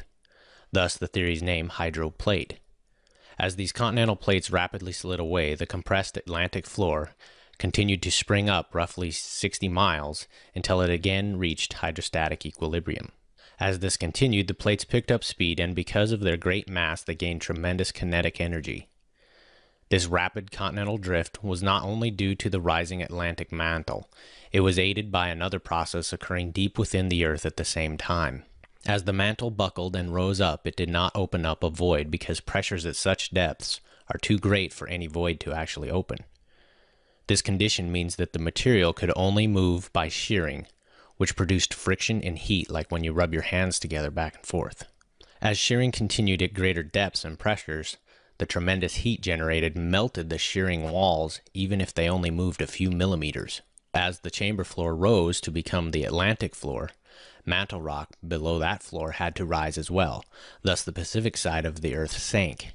Once melting occurred along one of these deep vertical faults, a point of no return was crossed because, as we've already discussed, magma generated at these pressures below the crossover depth is so compressible that its density increases, causing it to sink. The more it sank, the greater its pressure and density becomes. Eventually, the magma ends up in the Earth's core, where its density is about twice that of the compressed solid rock inches above the core. Therefore, for every 2 units of mantle volume that drained into the core, only 1 unit of volume was added to the core. While the Atlantic edge of the plates were pushed up by the mantle as it moved toward hydrostatic equilibrium, rock on the opposite, or Pacific side of the Earth, was rapidly pulled down as the deep mantle melted and contracted by 50%. This tipped the plates to an even steeper incline and produced tremendous suction. Within hours, shearing occurred around what is now the Pacific Ocean, specifically along a horseshoe-shaped path called the Ring of Fire. This explains why the Ring of Fire is the most volcanically and seismically active region on Earth. For the floating continental plates, these two forces, both powered by gravity, simultaneously caused a rapid drift away from the bulging Atlantic floor. Because the plates were lubricated by water, they easily slid and rapidly gained speed and momentum. Later we'll cover, in much more detail, exactly how the center of the Earth melted, which resulted in subsidence and burial of the Pacific plate. But for now, we will continue to follow the chain of events occurring on the rapidly sliding American, Eurasian, and African plates. This rapid sliding of plates resulted in the formation of the Atlantic Ocean Basin, and explains why the Atlantic shorelines of the Americas and the Euro-African continents fit so snugly against the base of the mid-Atlantic ridge. Eventually, the rapidly sliding plates either ran out of lubricating water and ground into the mantle or hit obstacles like the mid-oceanic ridge in the Pacific. Hydroplate theory labels this the compression event, which occurred in approximately 1 day as the plates crashed to a halt. Friction from the fast-moving plates sliding on rock at high pressures melted the surfaces. Because granite is composed of differing minerals with differing melt points, most of the magma produced was from quartz, which has the lowest melting point of granite's 4 base minerals. Water still trapped under the plates and in the sliding porous surfaces dissolved into the accumulating magma, which dropped the magma's melting point even further. As the plates decelerated, the tremendous momentum fractured and thickened the material as it compressed. As the material buckled, fractured, and thickened, the forming continental surface rose high up out of the floodwaters. Rising mountain chains and thickening plates lifted and trapped large inland seas on top of the continents. Much of this water remained trapped for centuries.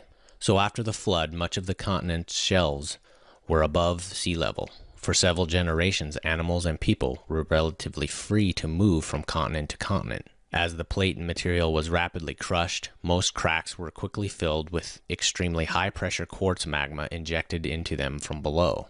Coal and oil deposits are viewed as the product of millions of years by evolution. However, multiple lab experiments show that these materials can be rapidly produced via extreme heat and pressure. Likewise, metamorphic rocks like marble and diamond form quickly under similar extremes.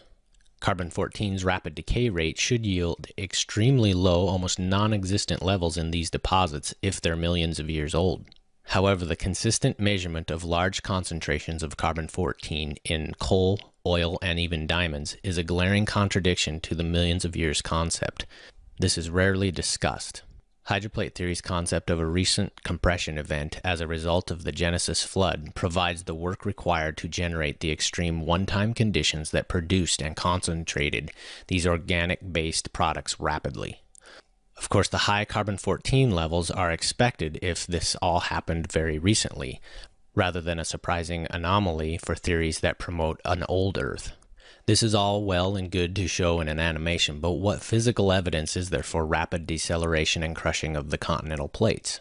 Areas like deep canyons with deep fractures reveal the top of the bedrock granite of continents. Here we see Colorado's Gunnison Canyon. These areas indeed show that the material has been rapidly crushed and injected, producing a spiderweb of quartz veins.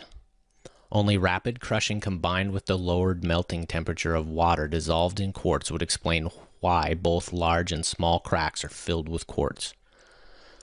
The dissolved water in the quartz kept the magma in a liquid state for longer, allowing it to fill both large and even small cracks before it solidified against the colder rock walls. The quartz-filled cracks of the Grand Canyon's deep inner gorge also reveals this evidence of rapid crushing. While the basement rocks show that the material was rapidly crushed, many sediment layers further show that this crushing and compression must have been due to a rapid and massive deceleration event. How were these sandstone layers tipped and beveled so evenly? This again points to a rapid, one-time event. Similar evidence is seen on a large scale. The Grand Canyon's great unconformity of beveled layers speaks to the scale of this event. Layers below appear to have been cleanly sheared off with flat layers then stacked above. What forces or mechanism could do this so evenly? Uniformitarian geology's label of unconformity betrays the lack of an explanation for this feature. We'll soon see beveled layers are actually strong evidence in support of hydroplate theory's compression event. Uniformitarian geologists note that fossils are only found in the horizontal layers above the beveled line. This has led to the belief that life suddenly began after these layers were beveled. This is termed the Cambrian explosion, where all animal and plant life suddenly appear at the base of the Cambrian layers.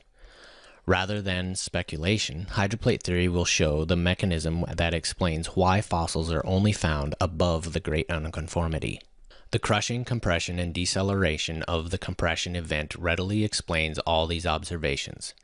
If you'd have placed an indicator in the soft sediment layers produced by the flood before the compression event, it would have moved with the rapidly sliding plates and sediments. But as the plates crashed and began slowing, the indicator would have bent in a direction of the deceleration, showing that the force of deceleration was present and indicating its direction. As the deceleration occurred, resistances not only slowed the plate but compressed it, causing it to buckle up at certain points of weakness. This caused the soft, unhardened layers still filled with water to incline and deform with the buckling plate surface. As the plates decelerated and compressed, the sediment layers did too. Because they were still all water-filled and unhardened, the compression and repacking of particles once again produced massive liquefaction within the layers, as water was squeezed out and forced up. Because the layers were all now steeply angled rather than flat, any low-density items like flora and fauna were rapidly swept into and along reopened water lenses within the layers. This material was transported uphill as water powerfully flowed from high to low pressures. This explains why lower regions below the unconformity contain no fossilized remains. As layers were lifted up above the apex of buckled regions during the continued and increased deceleration, uncemented particles above were no longer supported by the solid crystalline rock below, and a shear plane quickly developed between supported and unsupported grains. These upper sediments were quickly infused with the waters flowing up from the liquefaction lenses of the tipped yet supported layers below. The flora and fauna from these lower layers were rapidly transported into the upper sediments. Eventually, the unsupported sediments, plants and animals, now infused with lubricating water, slid along the shear plane, which easily beveled the still soft layers below. As this occurred, liquefaction again sorted particles, forming new horizontal layers above. Notice how hydroplate theory is the only theory that provides detailed cause-to-effect reasoning and a physics-based description of forces and mechanisms explaining how these features formed. Conversely, those whose theories do not expect or can explain this continue to call this a great unconformity. At this point, you've already seen how entire mountain chains formed on the continents. Rather than millions of years, this occurred in hours. But let's discuss this further. Just as a thin sheet slid on a smooth surface buckles and deforms along the leading edge where it encounters resistance, so too the leading edges of the continents buckled and thickened the most along the leading plate edges, which were the first to encounter resistance. This explains why the dominant Andes and Rockies mountains formed on the leading western side of the plates and run parallel to the Atlantic mid-oceanic ridge. Likewise, the dominant mountain chains of Africa also run parallel to the Atlantic mid-oceanic ridge, but as expected are located on the eastern shore of the continent. Here is yet another example of evidence of rapid compression that must have occurred while all layers were still soft. Rock does not bend. This picture of finely compressed layers in the mountains of British Columbia is impossible to explain from an evolutionary perspective of individually deposited and hardened layers over millions of years. Material mechanics does not support this idea. Hard and brittle rock layers do not deform like this without cracking in hundreds of locations. All these layers must have been soft, having been deposited at the same time. Months later, while still unhardened, they were rapidly compressed like an accordion as the sliding North American plate decelerated to its current position. Later, limestone precipitated out of the water and the water drained out, cementing the deformed layers into hardened, brittle rock long after the deformation. This yet again supports the idea that the high mountains we know today formed quickly after the flood. Large plateaus are found adjacent to large mountain chains. The Colombian, Colorado, and Himalayan plateaus all lie next to thick, massive mountain ranges. Geologists like Professor George Kennedy recognize the puzzle presented when attempting to explain observation by physical means. He asks, what mechanism would cause a large volume of low-standing continents to rise rapidly a mile into the air? Furthermore, evidence from gravity surveys suggests that the rocks underlying the Colorado Plateau are in isostatic balance. That is, this large area is floating at its correct elevation in view of its mass and density. Recent seismic evidence confirms this in that the depth of the moho under the Colorado Plateau is approximately 10 kilometers greater than over most of continental North America. Kennedy concludes, we have then a double-ended mystery, for the Colorado Plateau seems to have grown downward at the same time that its emerged part has risen upward. Here we see graphically what Kennedy found so peculiar. What forces cause the plateau's layers to rise up, while at the same time the density boundary of the Mohorovičić discontinuity was forced down? With a lens of millions of years, the forces involved are vague and mysterious. Terms like uplift may vaguely explain what obviously happened, but it completely fails to provide a mechanism that actually explains the results that we see.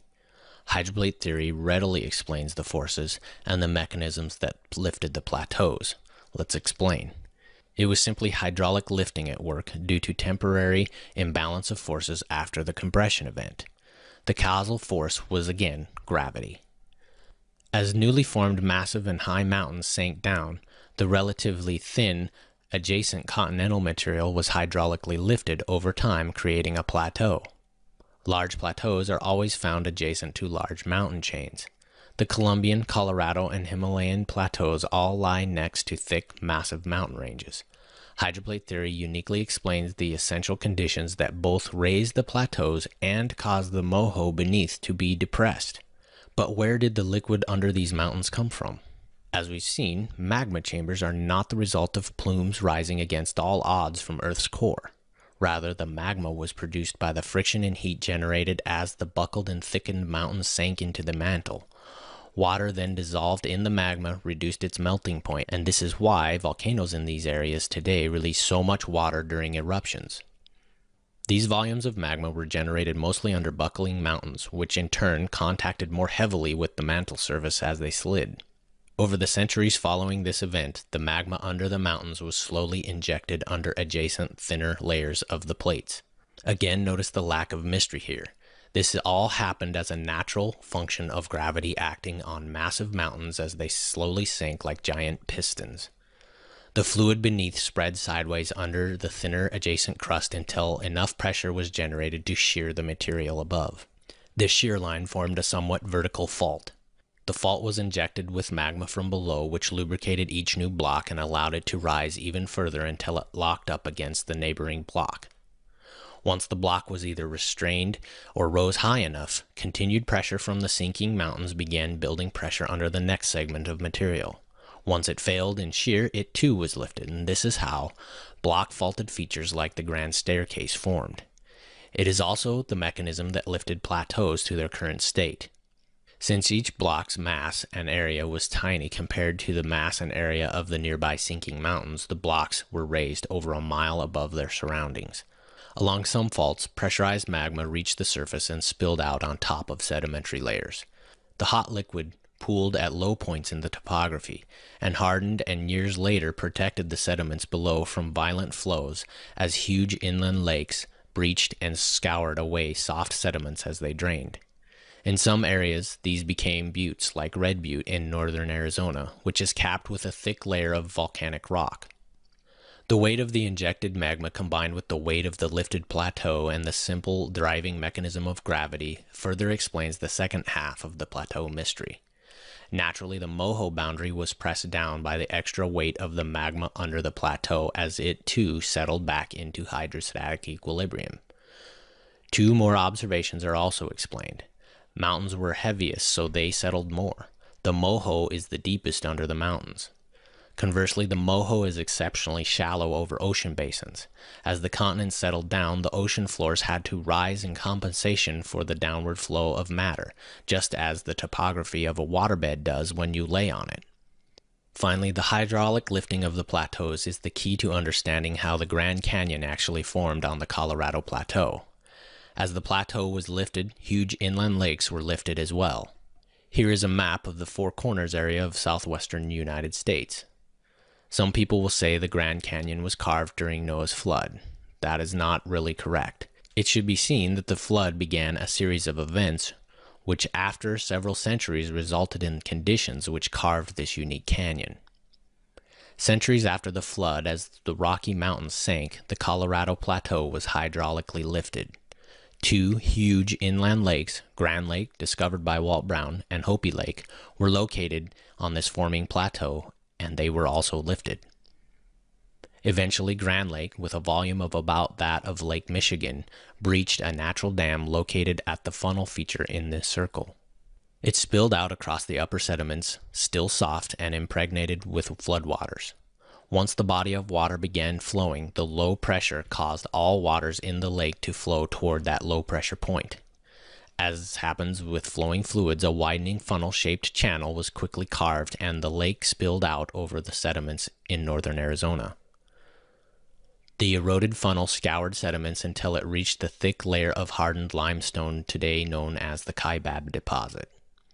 The erosion widened the channel to about 12 miles across and formed the Echo and Vermilion Cliffs, which overlook Marble Canyon. Because the material above was removed so quickly from the Kaibab, it buckled, arched up, and cracked in tension down the middle of the channel, producing narrow Marble Canyon, similar to what happened when the mid-oceanic ridge buckled up. Sediments were quickly washed away in sheet flow as water from the lake combined with water already in the sediments. These were the conditions which began what is referred to as the Great Denudation, where around 1,000 vertical feet of Mesozoic sediments were stripped off this region in northern Arizona.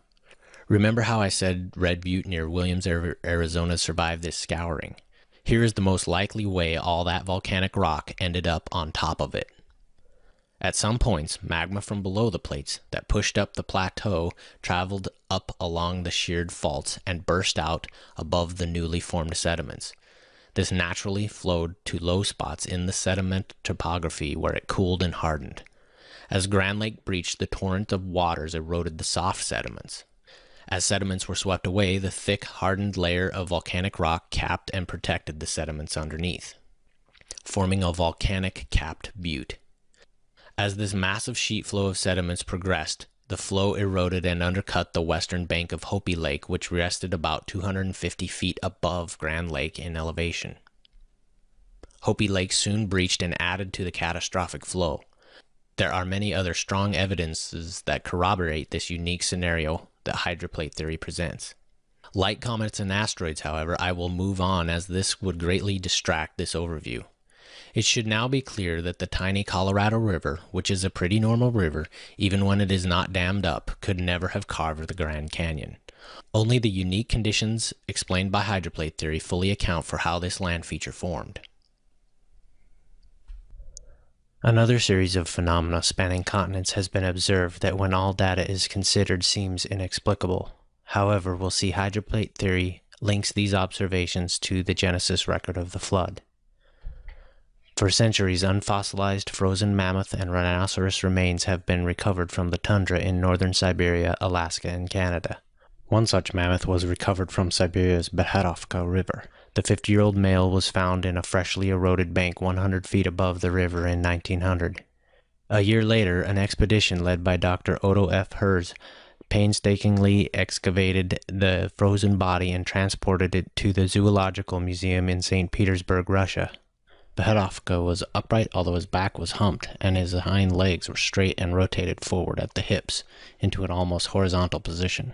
This strange, contorted position was further exaggerated by his raised and spread front legs, as if struggling to right himself. In the museum, Beherovka was reconstructed and displayed in the same body position as it was found. Several ribs, a shoulder blade, and the pelvis were broken. Amazingly, the long leg bone in its right foreleg was crushed into about a dozen pieces without noticeably damaging surrounding tissue. However, there had been considerable bleeding between the muscles and fatty connective tissues in this area. It is most likely that this leg was crushed after burial and not before. Here's why. First, it is doubtful that this severely damaged limb could have been used in the spread, struggling position it was found in, since the smashed bone would not have resisted contraction forces from the muscles, nor could it have supported any weight. Therefore, it seems the limb was fully functional and in use at the time of burial. Second, crushing of a mammoth leg bone without evidence of external tissue damage from a large impact while still showing bleeding in tissues near the crushed bone indicate rapid and deep burial soon after death. Falling into a deep, cold crevasse alone would only cause the bone to bend and snap in one place where it was the weakest. Think of pushing a wooden yardstick at the ends. It will bend and snap in one place. Beherovka's leg bone was crushed into a dozen or so pieces. This indicates the leg was encased, and surrounding tissues were evenly compressed against and supported the bone so that it was not able to bend. Continued rapid burial from above vertically compressed the body and the surrounding layers as it was buried in. Since the bone, too, was being compressed but could not bend, crushing became the failure mechanism. The continued heavy burial above the mammoth's body must have happened during or soon after death for bleeding in local tissues to have occurred before they froze. Extremely good preservation indicates that the burial material must have been extremely cold as well. Other fossils were also buried around the site. Below his right forefoot was the end of a very hairy tail of a bovine animal, probably a bison. Also under the body were the right forefoot and left hindfoot of a reindeer. The whole landslide on the Beherovka's River was the richest imaginable storehouse of remains. In the surrounding loamy soil was an antelope skull and the perfectly preserved upper skull of a horse with fragments of muscular fiber still attached. Also tree trunks, tree fragments, and roots. This vegetation differed from the amazingly well-preserved plants in the mammoth's mouth and stomach. Many fossils are found in groups at high points in the land's topography. These are sometimes referred to as fossil graveyards. The fauna represented in these graveyards are diverse, and sometimes they are prey and predator in close proximity. Being trapped in bogs are sometimes thought to explain the diversity, but bogs would be located at topographical low points. What would cause such diverse groups to gather in close proximity on hills? Raising water and/or sediments is most likely the explanation. The cause of Beherovka's death was determined to be suffocation because blood was found to be coagulated in its capillaries. Also, the male genitalia was found to be erect, which is a telltale sign of slow suffocation. Other mammoths recovered show similar signs of asphyxia and inhalation of dust and silts. Interestingly, the stomach contents were well preserved and showed little signs of breakdown by enzymes. This is unexpected. The mammoth's large thermal mass should have kept the stomach warm for a long time, even if Berhetovka had died in the coldest Siberian winter storm. Since the body was rapidly buried, this is even more perplexing since burial should have protected from exposure to the cold. The plants found in the stomach and mouth were so well preserved that each species of fauna could easily be identified. It is almost as if the body was buried in something colder than dry ice. Some of the plants found were not native to Siberia today. The extreme preservation also told examiners when the plants were eaten. Inexplicably, this pointed to a late summer death when temperatures would have been warm. Every time a frozen mammoth's time of death can be determined, the estimates are of a late summer to early fall time frame. This is surprising if each death were random and speaks to the possibility that a large-scale event killed and preserved these bodies. A warm weather death flies in the face of traditional theories attempting to explain the preservation of frozen mammoths. What's more is that the recovery team reported the meat was not putrid or rotten, but fresh enough that their sled dogs ate some of it and did not get sick. Close examination of Berhetovka's soft tissues showed the cell walls had not burst, as they would have at normal freezing temperature rates. For this to happen, the cell needs to freeze rapidly before breakdown produces water within the membrane, otherwise the water's expansion upon freezing tears the cell wall open. For this to happen, frozen food experts point out that a live animal of this size would have to be exposed to extreme cold of less than negative 150 degrees Fahrenheit in a blast freezer. The preserved stomach contents deep inside the warm carcass indicate external temperatures must have been below negative 175 degrees Fahrenheit. The puzzle of replicating the observations are almost unbelievable. Remember, the crushed leg bone indicated rapid burial soon after death, which normally would have insulated the still warm body. So Berhetovka had to be buried in contact with at least some fill material that was at least 65 degrees colder than dry ice. But how could temperatures have dropped so rapidly during the summer? And even if we can imagine a freak cold snap, this does not explain what must have been sustained cold that could have kept the body from rotting all this time. Before tackling this challenging scenario, let's first cover some more info on just what type of environment the woolly mammoth appears to have lived in. Because they have long hair and are found in what is now the Arctic Circle, it is automatically assumed mammoths are Arctic animals. But the easiest and most accurate way to determine an extinct animal's or plant's environment is to identify familiar animals and plants buried nearby. For the mammoth, this includes rhinoceros, tigers, horses, antelope, bison, and temperate species of grasses. All live in warm climates. Some burrowing animals are found too, such as voles, which would not burrow into rock-hard permafrost. Even larvae of warble flies have been found in frozen mammoths' intestine, larvae identical to those found in tropical elephants today. No one argues that these smaller animals and plants buried near the mammoths were specially adapted to the Arctic, so why do so for mammoths? Most assume mammoths are adapted to the cold. However, studies of recovered DNA fragments show mammoths to be closely related to the Indian elephant. Many mammoths are found with heavy layers of fat, assumed to be for insulation. However, fat only comes from caloric intake. Fat is an indication of ample food supply that the Arctic does not provide. Arctic herbivores today have little fat. Another popular myth is that mammoths have woolly insulation. Actually, mammoth wool is just hair. Unlike actual wool, mammoth hairs have no overlapping scales to trap air. Besides, sheep have wool but do not live in the Arctic, and mammoth hair is not even insulating like fur. Mammoth skin has no erectile muscles or oil glands to produce the insulating properties found in fur. Some say the large tusks were used to move snow and ice to get to food. This is ridiculous. Some mammoths seem better fed than their modern cousins who are surrounded by food that they don't have to work for to expose. How could a mammoth work all day clearing snow in the cold just to eat and be fatter than a tropical elephant? Carrying heavy tusks around means more work, which requires more calories, and they'd have a lot of work to do just to stay healthy. Grown elephants average 300 pounds of food and 30 to 60 gallons of water per day, and they spend most of their waking hours eating it. Imagine shoveling snow all day with the equivalent of 2 sticks in the Arctic temperatures, eating frozen or nearly frozen food. I'd think I'd be exhausted, cold, and hungry. Considering this, the evidence clearly points to mammoths being temperate creatures living amongst other temperate fauna in a food-rich environment. The perceived cold weather adaptations are purely imagination. There are other evidences that the environment buried under the tundra experienced a rapid freeze. Second-hand reports describe the apparent near-instant freezing of a flowing river found buried in the frozen ground, with fish frozen in place. Rivers do not freeze instantly. Rather, they freeze from the top down. The ice insulates the remaining flowing water below and prevents complete freezing. A second report is even more surprising.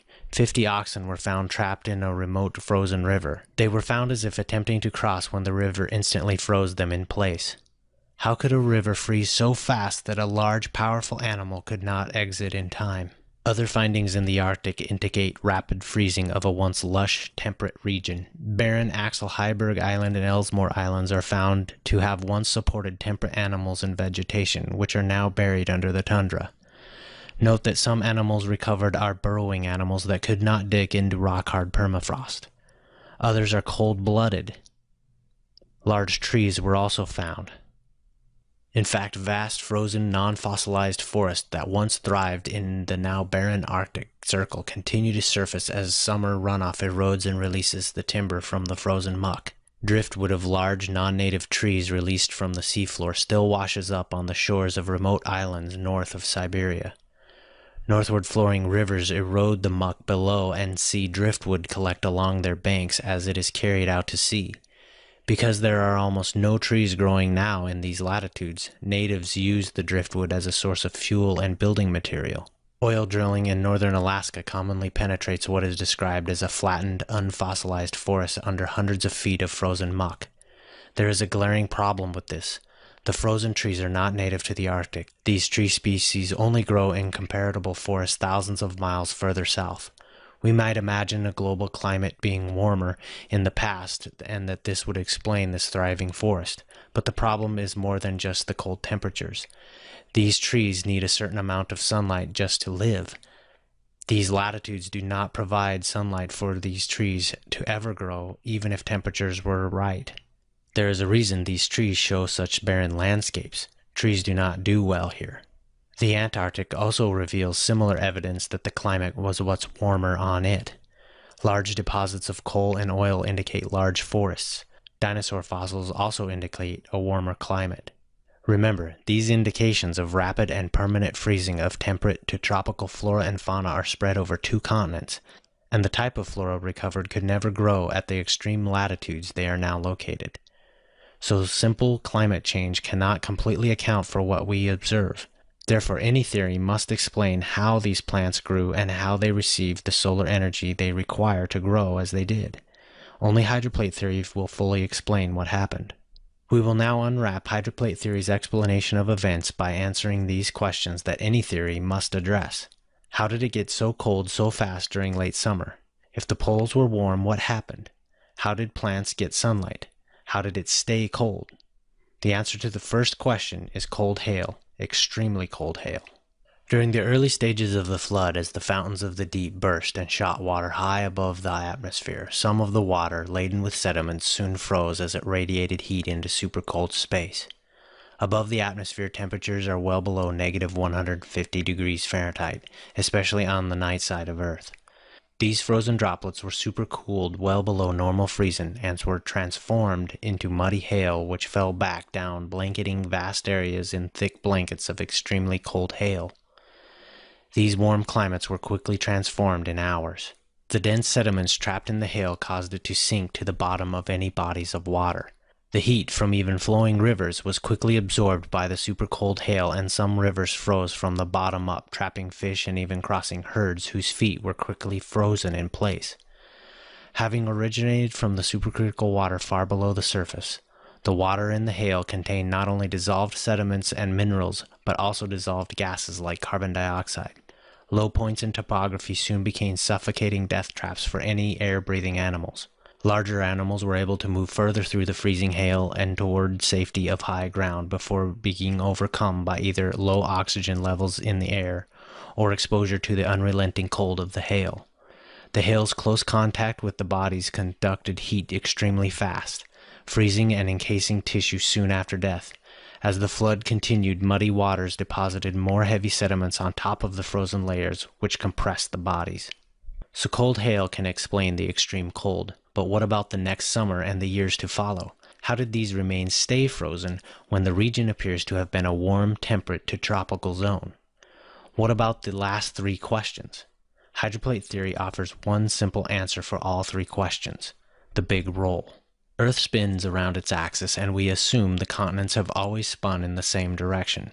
However, as we've discussed, there is a problem with explaining how temperate plants and animals could survive, much less even thrive, at high latitudes relative to the sun's rays.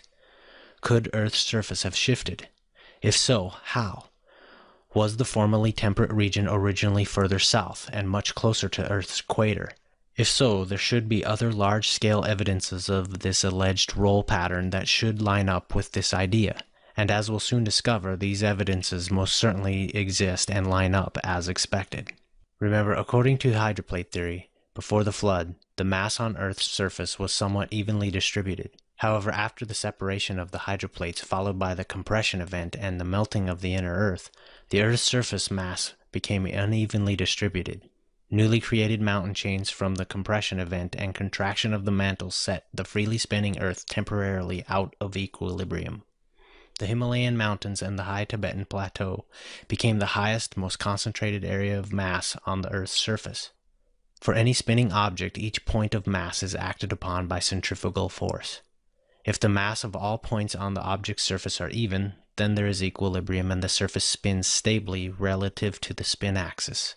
However, if you were to arrange mass unevenly on the surface, the area of concentration with the increased centrifugal force will drive that area toward the equator of the spinning object. Notice that even though the spinning object rolls relative to the equator, the object's axis of spin does not roll or tilt significantly at all. Since the Earth is spinning in frictionless space, this seemingly impossible scenario played out quite readily as the laws of angular momentum naturally pursued a new state of equilibrium after the compression event. Notice that depending upon where the mass concentration is located affects what parts of the surface rolled the furthest. Areas directly in line with the extra mass see the greatest roll from the equator, while areas adjacent see little movement at all. 2 points of the equator see no roll movement whatsoever. Pre-flood mammoths lived in a temperate to tropical region near the equator. The concentrated mass of the newly formed Himalayas caused them to drive toward the equator as Earth spun. As this happened, the entire Earth rolled, which caused some temperate and even tropical regions to end up permanently frozen as they were rolled to higher latitudes. Of course, other newly formed mountains also formed around the Earth, so the Himalayas were eventually counterbalanced by these other masses. This is why the Himalayas did not roll all the way to the equator. Many animals froze in supercold hail remained preserved as their new Arctic latitudes soon became permafrost. These animals seem to be out of place because they are out of place. This explains why so many animals recovered from the permafrost today are well preserved in spite of many evidences that they died in a temperate zone in late summer, and therefore should have experienced advanced decay. Some corroborating evidence suggests this roll happened quite rapidly, once the mass imbalance from the newly formed mountains occurred. Many see Oregon's Steens Mountain lava flows as more evidence of imagined magnetic reversals, which we've already shown to be a severe misinterpretation of the data.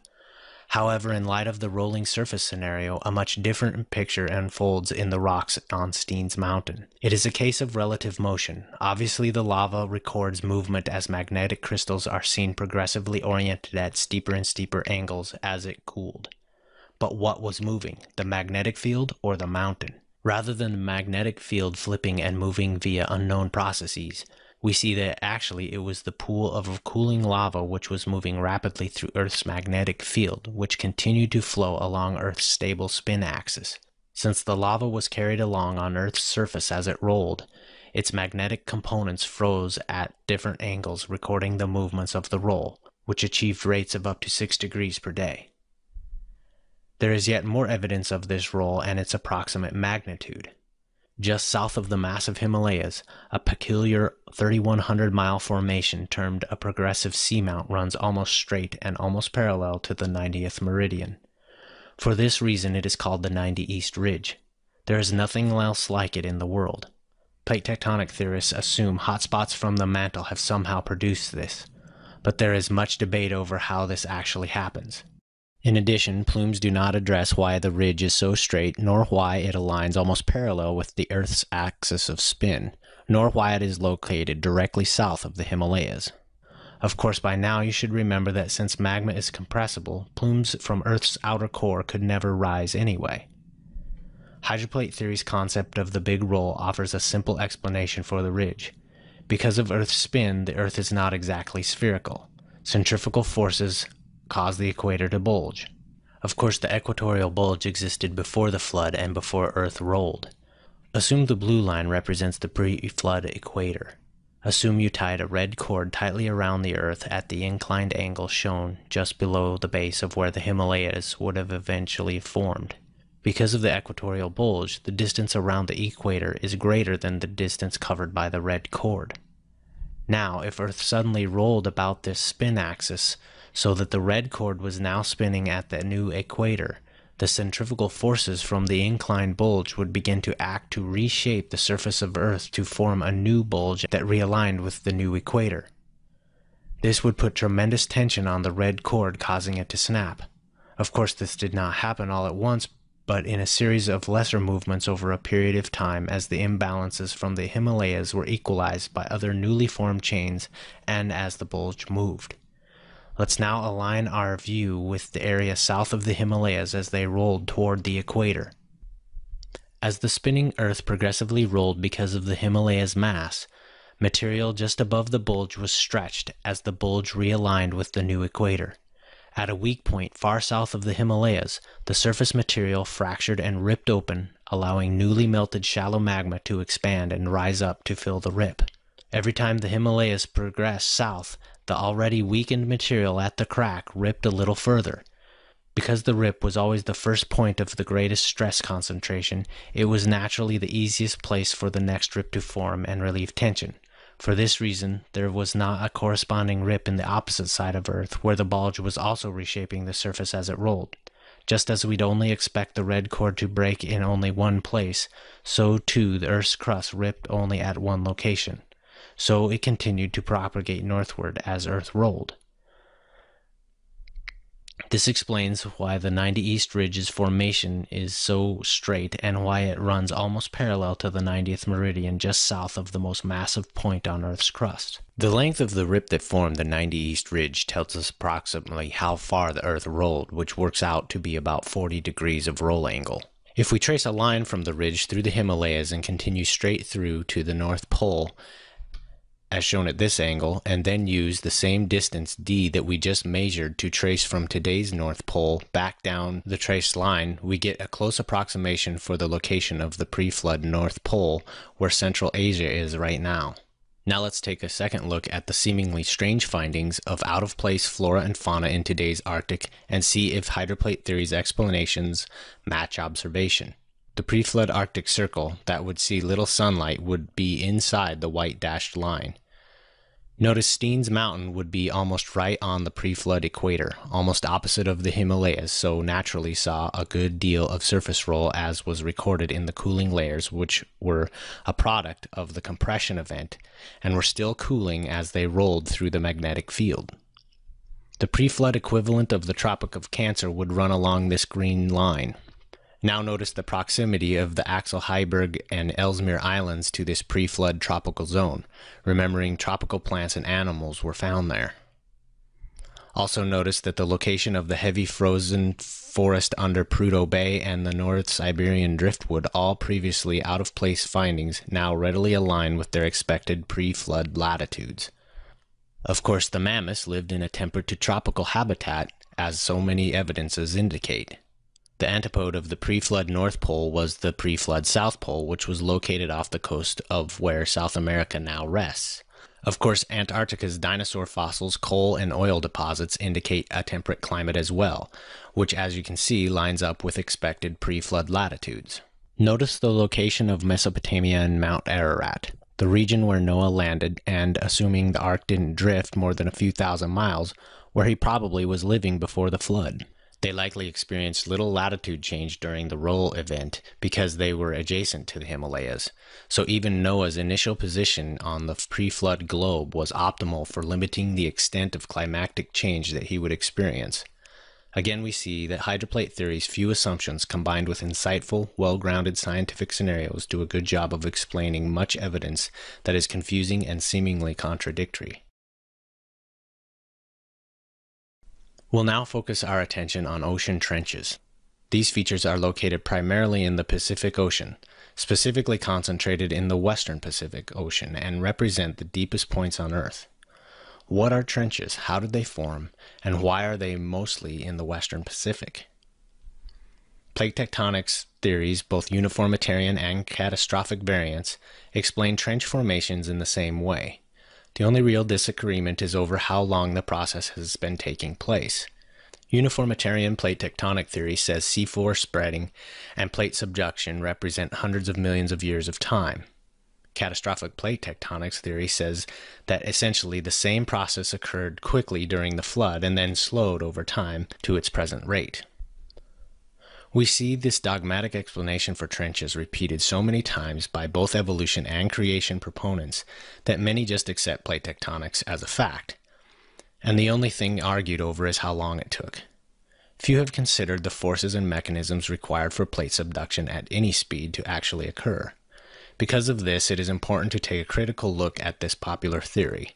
Then we will see a completely unique and much more plausible explanation from hydroplate theory. The first problem for plate subduction is getting started. Crustal plates are said to be 30 to 60 miles thick and float on the surface because they are not as dense as the mantle. This should raise eyebrows when contemplating how the edge of one plate begins to dive under another plate. Again, we'll begin by studying balance of forces. The weight of the plates is equally resisted and supported by the mantle. Pressures along this horizontal plane are relatively even. But getting a thick slab of rock to depress into the mantle means that the resisting forces in the mantle would exponentially resist any downward movement, especially when the diving plate is less dense than the material it is said to have subducted into. A similar scenario can be experienced in a swimming pool with a foam mattress. Grab an edge of the foam and pull it down below the surface. The difficulty increases as you pull down. In the pool, we provide the unnatural force needed to pull the foam under. But what force could counteract the huge resistive forces in the mantle while a 30 to 60 mile thick plate drops under another? With plate tectonics, equally artificial forces are imagined. Plates are said to have become cooler and denser so as to initiate a dive. Also, the mantle is pictured as a viscoelastic material in spite of much seismic evidence that it is solid, which makes the problem even more difficult to explain. Catastrophic plate tectonic theorists speculate that as the flood began, the edges of the plates suddenly dropped in temperature by more than 700 degrees Fahrenheit, while at the same time the mantle softened so the cold, dense plates could sink. This is all very convenient and perhaps makes their computer simulations give the answer they were looking for. But as a mechanical engineer, this heat transfer scenario baffles me. I don't see what could cause such a large mass to get that cold, nor how it could stay that cold while diving through much hotter material. When questioned as to how this could happen, the lead promoters of catastrophic plate tectonics have yet to provide any verifiable justification. Another problem is that the strength of crustal rock can support a vertical surface that is only 5 miles high, yet these plates are estimated at 30 to 60 miles thick. So the material of the overlying plate would deform and push into and against the diving plate. The shear strength of this material would have to be overcome by the diving plate as well. The sediments that are found in trenches are layered, and the layers are not disturbed. But if movement has been occurring due to a diving plate, these layers should show signs of disturbance and folding over on themselves in the direction of movement, but this is not observed. Even if a plate did manage to dive under an overlying plate, the weight of the overlying plate would scrape away anything that was not an integral part of the plate itself. Subduction proponents often imagine ocean sediments and water being dragged down along with the plate, but the pressures between the rock at these great depths would not allow this loose sediment and water to dive against a rising pressure gradient. Of course, plate tectonic theory needs water to be dragged down by the plates because this is the theory's mechanism to explain magma chambers and why volcanoes release so much water when they erupt. However, hydroplate theory provides a plausible explanation for both deep water and magma chambers, which does not require a diving plate, nor miraculous conditions to produce them. Of course, plate tectonic theories also need sediments to disappear back into the mantle because if they were scraped off and piled up for hundreds of millions of years, no trench would exist. Diving sediments on a diving plate is failed logic from a failed idea. Another problem that is never addressed is that we are always shown a perfect straight-line subduction scenario.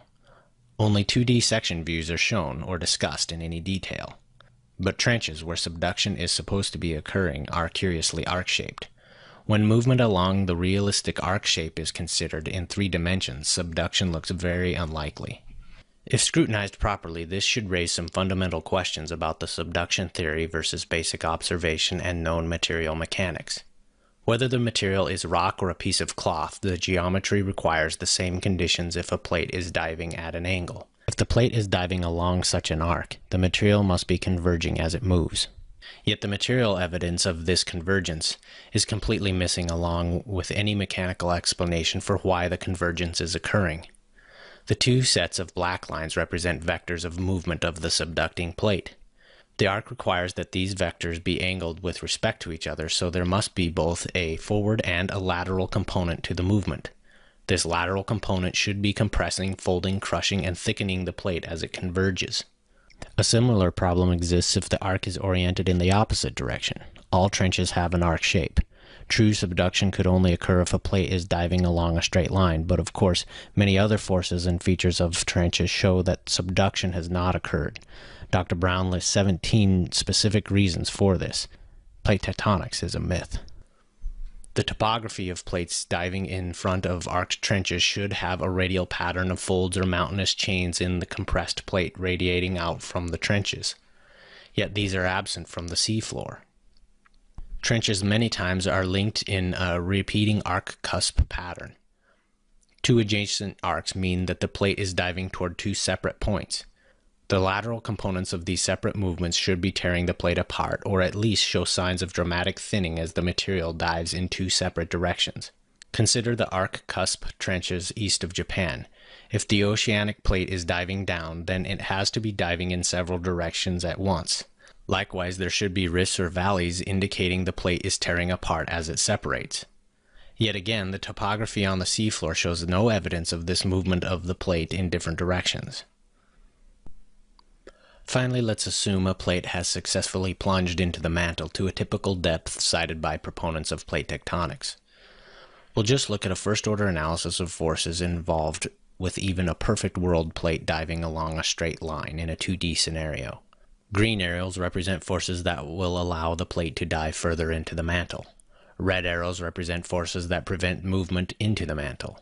Red and green arrows are in a tug-of-war, and the question is, which one would we expect to win? First, sum the green dive forces that would allow further penetration into the mantle. Let's just set the width along the plate to 1 centimeter.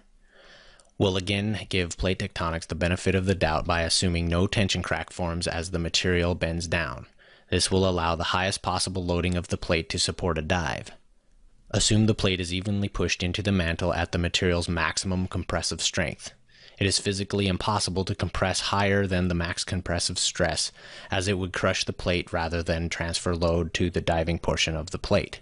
Then we'll add the component of the plate's weight that would pull it deeper into the mantle. Plug the numbers into the equation and we get 515 billion newtons per centimeter, which works out to 116 billion pounds of force. Now sum the red restrictive forces, which consist of friction above and below the plate, plus whatever head-on restrictive forces are acting in front of the plate. First, be generous and ignore the resistive forces in front of the plate, since we don't know the shape anyway. Now we'll just sum the frictional forces above and below the plate, and again plug the numbers into the equation and we get 16.5 trillion, not billion, but trillion newtons per centimeter, or 3.7 trillion pounds per centimeter. Now let's compare the results. Obviously, the red forces easily win the tug of war. Friction forces alone are over 30 times greater than the subductive forces. A plate cannot subduct. Questioning if the mantle could be viscoelastic is highly imaginative, but is also highly unlikely based on all the seismic evidence that it really is solid. Any explanations of lubrication suffers from then having to explain the origin of the lubricant. Something is wrong with plate subduction theory, and as more information is collected, the evidence against plate tectonics and mantle convection continues to mount. So much so that I was surprised to see this admission in Wikipedia's plate tectonics page.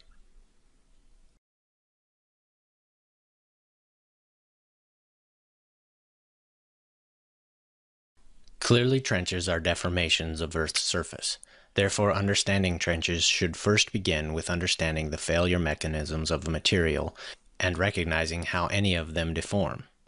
Pausing to do this is essential to reaching correct conclusions when performing a material failure analysis. For engineers anyway, skipping these steps and injecting a preconceived idea usually results in frustration and many hours wasted trying to validate an alleged failure mode. So first we should consider what forces could cause a spherical shape to deform in such a manner that its surface deforms into an arc and cusp shaped pattern as we see in trenches. Ping pong balls help us see that either an external force like my thumb or an internal force which causes the surface to collapse inward will readily produce the characteristic deformation we are interested in investigating. An external force is very unlikely, so the force that caused the western Pacific surface of the Earth to collapse or subside must have come from inside the Earth. One important clue is to realize that the western Pacific antipode is the middle of the Atlantic Ocean. So if you were to dig a straight hole from the middle of the western Pacific, about which the trenches are concentrated, through the center of the Earth, you'd exit in the middle of the Atlantic Ocean. I'll also point out that obviously, looking at the map, we see the arc-cusp deformation lines are not closed pattern as with ping pong balls. However, notice that the mid-oceanic ridge runs diagonally across the southern end of the Pacific Basin. Remember that the mid-oceanic ridge is a series of deep tension cracks that were already fractured by the time the forces on the Pacific plate to the north were acting. So this portion of the plate and mantle had already failed, so the characteristic arc and cusp chain did not deform in this location. Here's a better view using a globe. A straight line through the center of the Earth at the red push pin exits the Earth in about the middle of the Atlantic Ocean. Let's go back to the graphic we first used in describing how the Atlantic seafloor rose up, causing a chain reaction which led to much movement and the melting of the inner Earth. We'll quickly review. As the Atlantic floor buckled and rose up, it could only move by shearing, which produced friction and heat. As shearing continued at greater depths, the heat generated melted the shearing surfaces. Once melting occurred, this caused a runaway cycle of contraction and shifting and more melting. The direction of shift was always toward the rising Atlantic floor as more material shifted toward the contracting magma.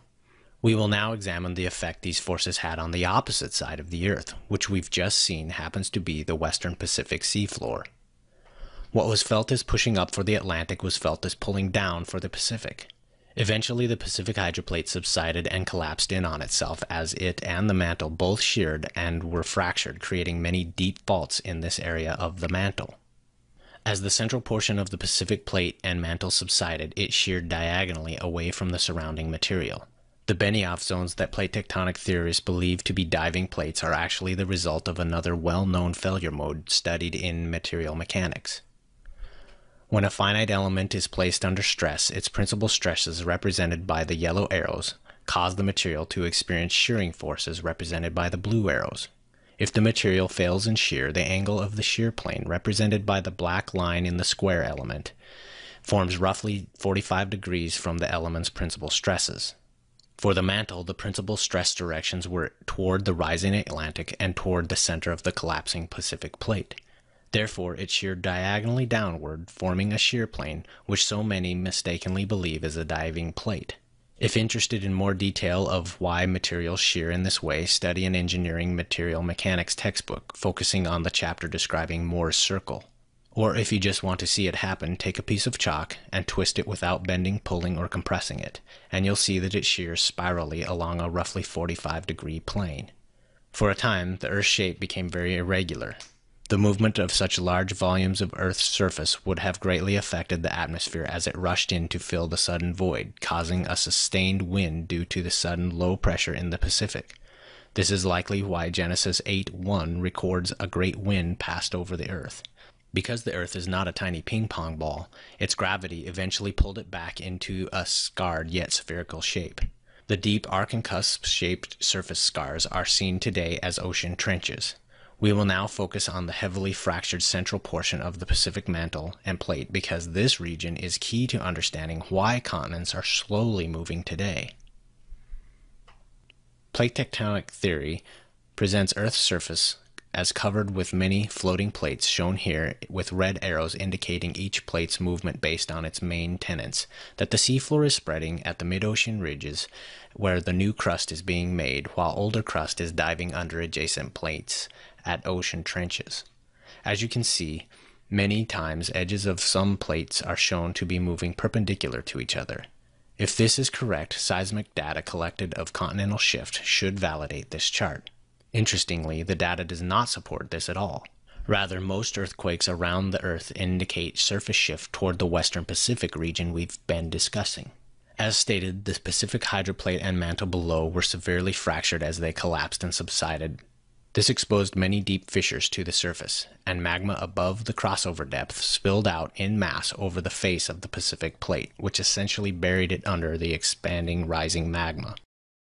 The Western Pacific has over 40,000 underwater seamounts that are at least 1 kilometer high, or 0.6 miles high. That's the highest concentration of volcanic seamounts on Earth. This dense population of volcanic mountains is compelling evidence of a great deal of deep fractures in the mantle below. In many places, the magma continues to be produced along the deep faults and continues to rise and spill out, forming huge underwater volcanic mountains. Some have risen above sea level, forming many Pacific island chains like Hawaii. We will now discover the mechanism behind why almost all earthquakes shift the mantle's mass toward the fractured western Pacific region.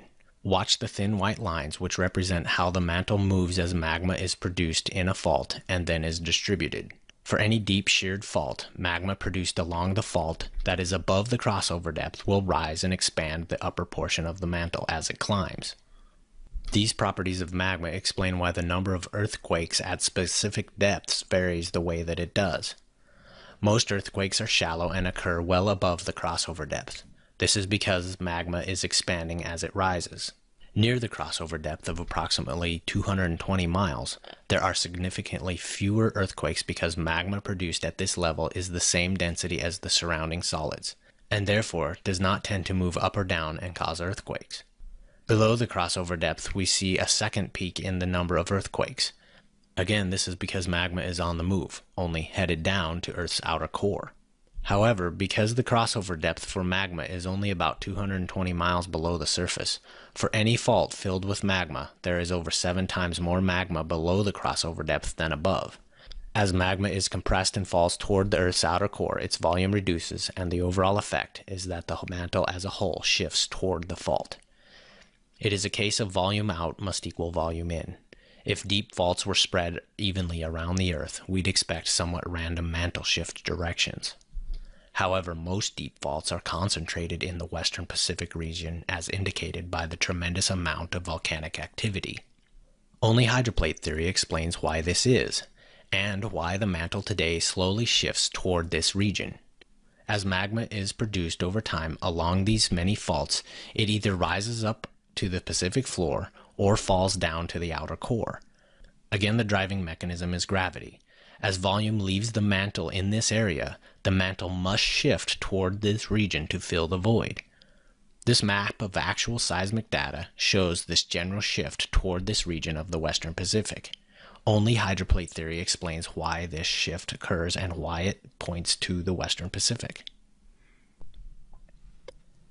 Of course, as earthquakes occur, scientists can now measure slight changes in Earth's rate of spin, which generally spins faster with each large quake. This is because most magma produced is basically mass that is being compressed and moved toward Earth's spin axis as it travels to Earth's liquid core. Why this happens is explained by the law of conservation of angular momentum. Consider the technique of a figure skater in a spin. Arms and free leg enter the spin outstretched. The mass of each will be represented by the letter M. To increase the speed of their spin, the skater slowly pulls their limbs close to their body. If inertia decreases due to the movement of mass toward the axis of spin, angular velocity must increase for angular momentum to be conserved. Test this yourself the next time you are in an office chair. Hold your arms out and have someone spin you, then pull them in and you will see the increase in speed. Remember, according to hydroplate theory, before the flood, Earth's diameter was slightly larger than today, and its core was not liquid. You probably notice after reading the flood account that months are tracked in exactly 30-day increments. This is common among ancient cultures. In fact, most held to a 30-day month and a 12-month 360-day year. It is curious why they all chose the number 360 if a year has always been 365 1/4 days. However, if, as the Genesis flood shows, all these cultures were descended from Noah and his sons, then it makes sense why they would all think a year was 360 days. That is what Noah and his family knew a year to be before the flood. However, the many changes that occurred since the flood have increased the Earth's spin rate. If a day was only 21 minutes longer, a year would match the ancient 360-day calendars. Because observation did not match what was assumed to be a year's time, we see that many cultures had a keen interest in tracking a year by tracking the stars. It must have been very puzzling why a year's length changed. This may be confusing, so I find this simplification helps. Instead of 360 versus 365 days a year, let's just say a year pre-flood was only 4 days long. Because the mass shifted to Earth's center, the angular momentum increased and caused the rate of spin to increase, just like our figure skater example. Note that the velocity of Earth's orbit around the Sun did not change, only Earth's rate of rotation about its own spin axis. In our example, let's assume that post-flood, the rate of spin increased from 4 days to 6 days per year.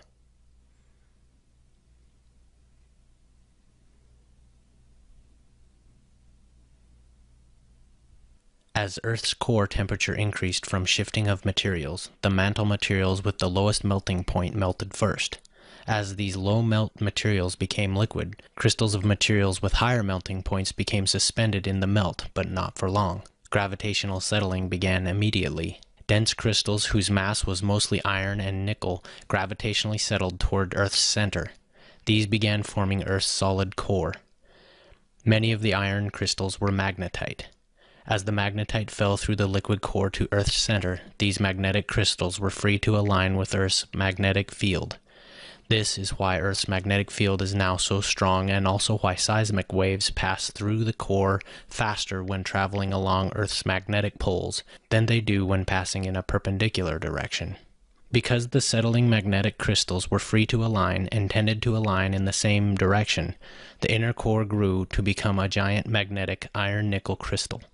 Unmelted material in the magma, which was less dense than the magma, floated away from Earth's center and rose up until it contacted the bottom of the remaining solid mantle. This slurry mixture of magma-filled sediments became the ultra-low velocity D double prime zone at the base of the mantle, where seismic waves cannot travel quickly through the matrix of both solids and liquid. Because most magma produced was well below the crossover depth, it was compressed to 50% of its original volume.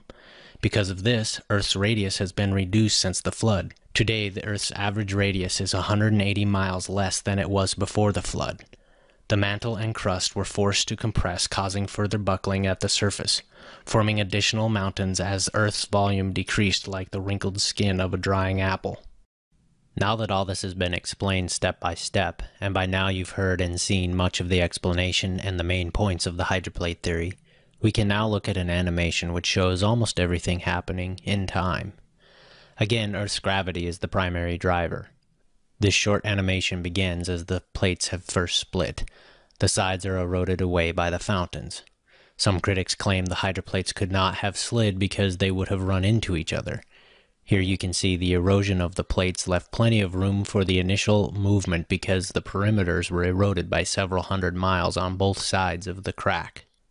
Next, the floor of the mantle buckled up, forming the mid-oceanic ridge, beginning in the Atlantic. This lifted the African and American plates as the Atlantic seafloor rose up. Material sheared deep in the earth as the Atlantic floor rose. Near the core, even microscopic movements caused surfaces to melt. The deeper this occurred, the more and more adjacent material also sheared and melted. By the time this reached the western Pacific, the region of shear and subsidence spanned a wide area, and the entire Pacific plate collapsed and subsided with the fractured mantle as it shifted toward the rising Atlantic floor. This continued and intensified as melted materials in Earth's core contracted, slipped, and melted in a runaway process. Of course, contraction of the core caused contraction of the mantle as well, so while the Atlantic floor was pushing up on the Eurasian, African, and American plates, the mantle was contracting and falling away on the opposite edge of the plate. The plates easily slid down and away from the rising ridge on the remaining lubricating water. The rapid movement soon ceased as plates ran out of water and ground into the dry rock of the mantle, crushed and buckled up, forming compressed mountain chains, while melting much of the rock between the sliding surfaces. Now we can see a second reason the plates could more freely drift. Most of the Pacific plate was pulled down out of the way. The collapsed plate had so many fractures that magma rising from the heavily faulted mantle below spilled out on top of and covered it. So the Pacific plate was pulled down and buried in basaltic magma at the same time. Some 40,000 seamounts formed in the western Pacific above the many fractures. Heat from this magma warmed the oceans for centuries, providing the necessary conditions, along with high continents that had yet to sink into the mantle, to actually start and maintain Earth's only actual ice age. Once these required conditions ebbed, the ice age also ceased.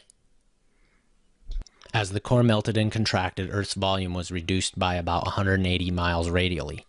Unmelted sediments in the core settled gravitationally as well, which formed the iron-nickel solid inner core, and the slushy ultra-low-velocity D double prime layer at the mantle's base. Let's replay once more to view all at once.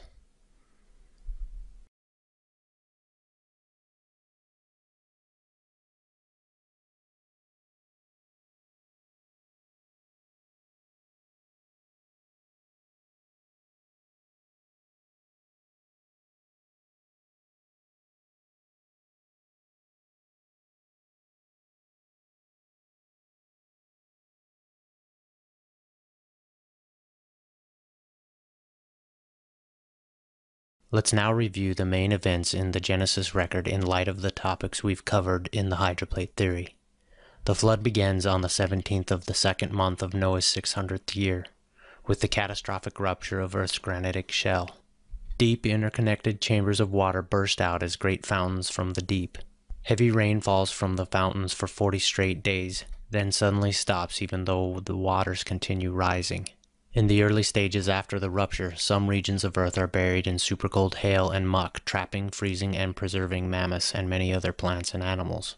At the same time, Earth's hydroplates are fluttering from the powerful horizontal flow of the ocean of escaping water below. The resulting pressure waves in the granite's quartz produces huge voltages which arc within, producing focused nuclear fusion and fission events, which birth Earth's heavy radioactive elements. The chaotic environment filled with many high-speed subatomic particles bombard the new, fragile heavy nuclei, greatly accelerating their decay rates. The heat generated greatly accelerates the flow of the escaping fountains.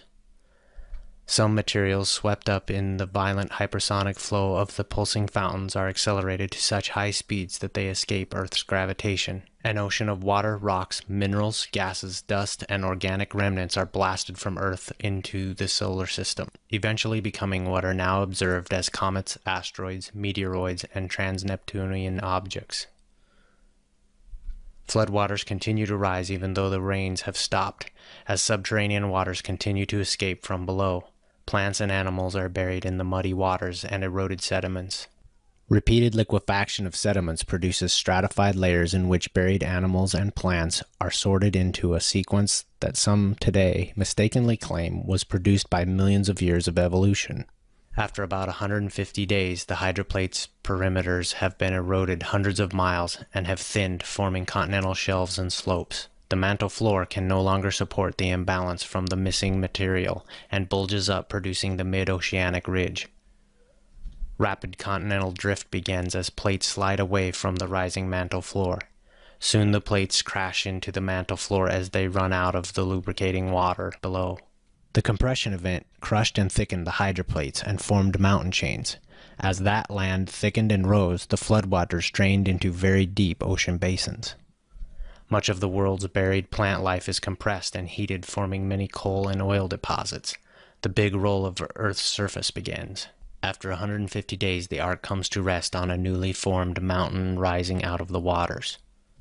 Meanwhile, the rising Atlantic seafloor causes shearing far below, and Earth's core begins melting and contracting as it extrudes toward the rising Atlantic. The Pacific Hydroplate on the opposite side of Earth is pulled deep down under miles of rising magma, which is expanding up from the crossover density boundary. The Pacific seafloor is then covered in volcanic seamounts. A great wind is observed as the atmosphere adjusts to the subsiding Pacific plate, and ocean trenches are produced by the deformations. For centuries afterward, heat from the rising magma warms the oceans, greatly increasing evaporation rates. That, in combination with the newly formed continents yet to fully sink into the mantle, cause Earth's first and only ice age. 74 days after landing on Mount Ararat, surrounding mountains finally become visible. Noah begins sending birds out in regular 7-day intervals, observing their behavior. After 314 days since the flood, land is fully visible. Noah uncovers the ark. Apparently conditions are still too unstable to exit. Finally, 57 days later, after 371 days since the rupture, the land is dry and stable enough for all to exit the ark. Unbeknownst to Noah's family, the melting inner Earth is gradually increasing Earth's spin rate. The 360-day calendar they've used to chronologically track these events will soon be obsolete and confuse many generations of their offspring. As the newly formed mountains slowly settle into the mantle, frictional heating melts rock, generating magma. The magma is then injected under the adjacent crust, causing the weakest portions of the crust to fracture and rise to become plateaus. As the thickened continents sink into the mantle, the initially deep ocean floors rise to today's level in compensation for the downward flow of mass. Of course, sea levels rose with the ocean floors, and the continents were divided by water in the days of Peleg. That concludes this overview presentation of hydroplate theory. Hopefully this has been helpful in bringing visual clarity to some topics which can be rather difficult to conceptualize. I'd like to thank Dr. Brown for reviewing this material and providing many inputs which improved the end product. For more information, details, and reference materials, I highly encourage you to visit the Creation Science webpage listed here.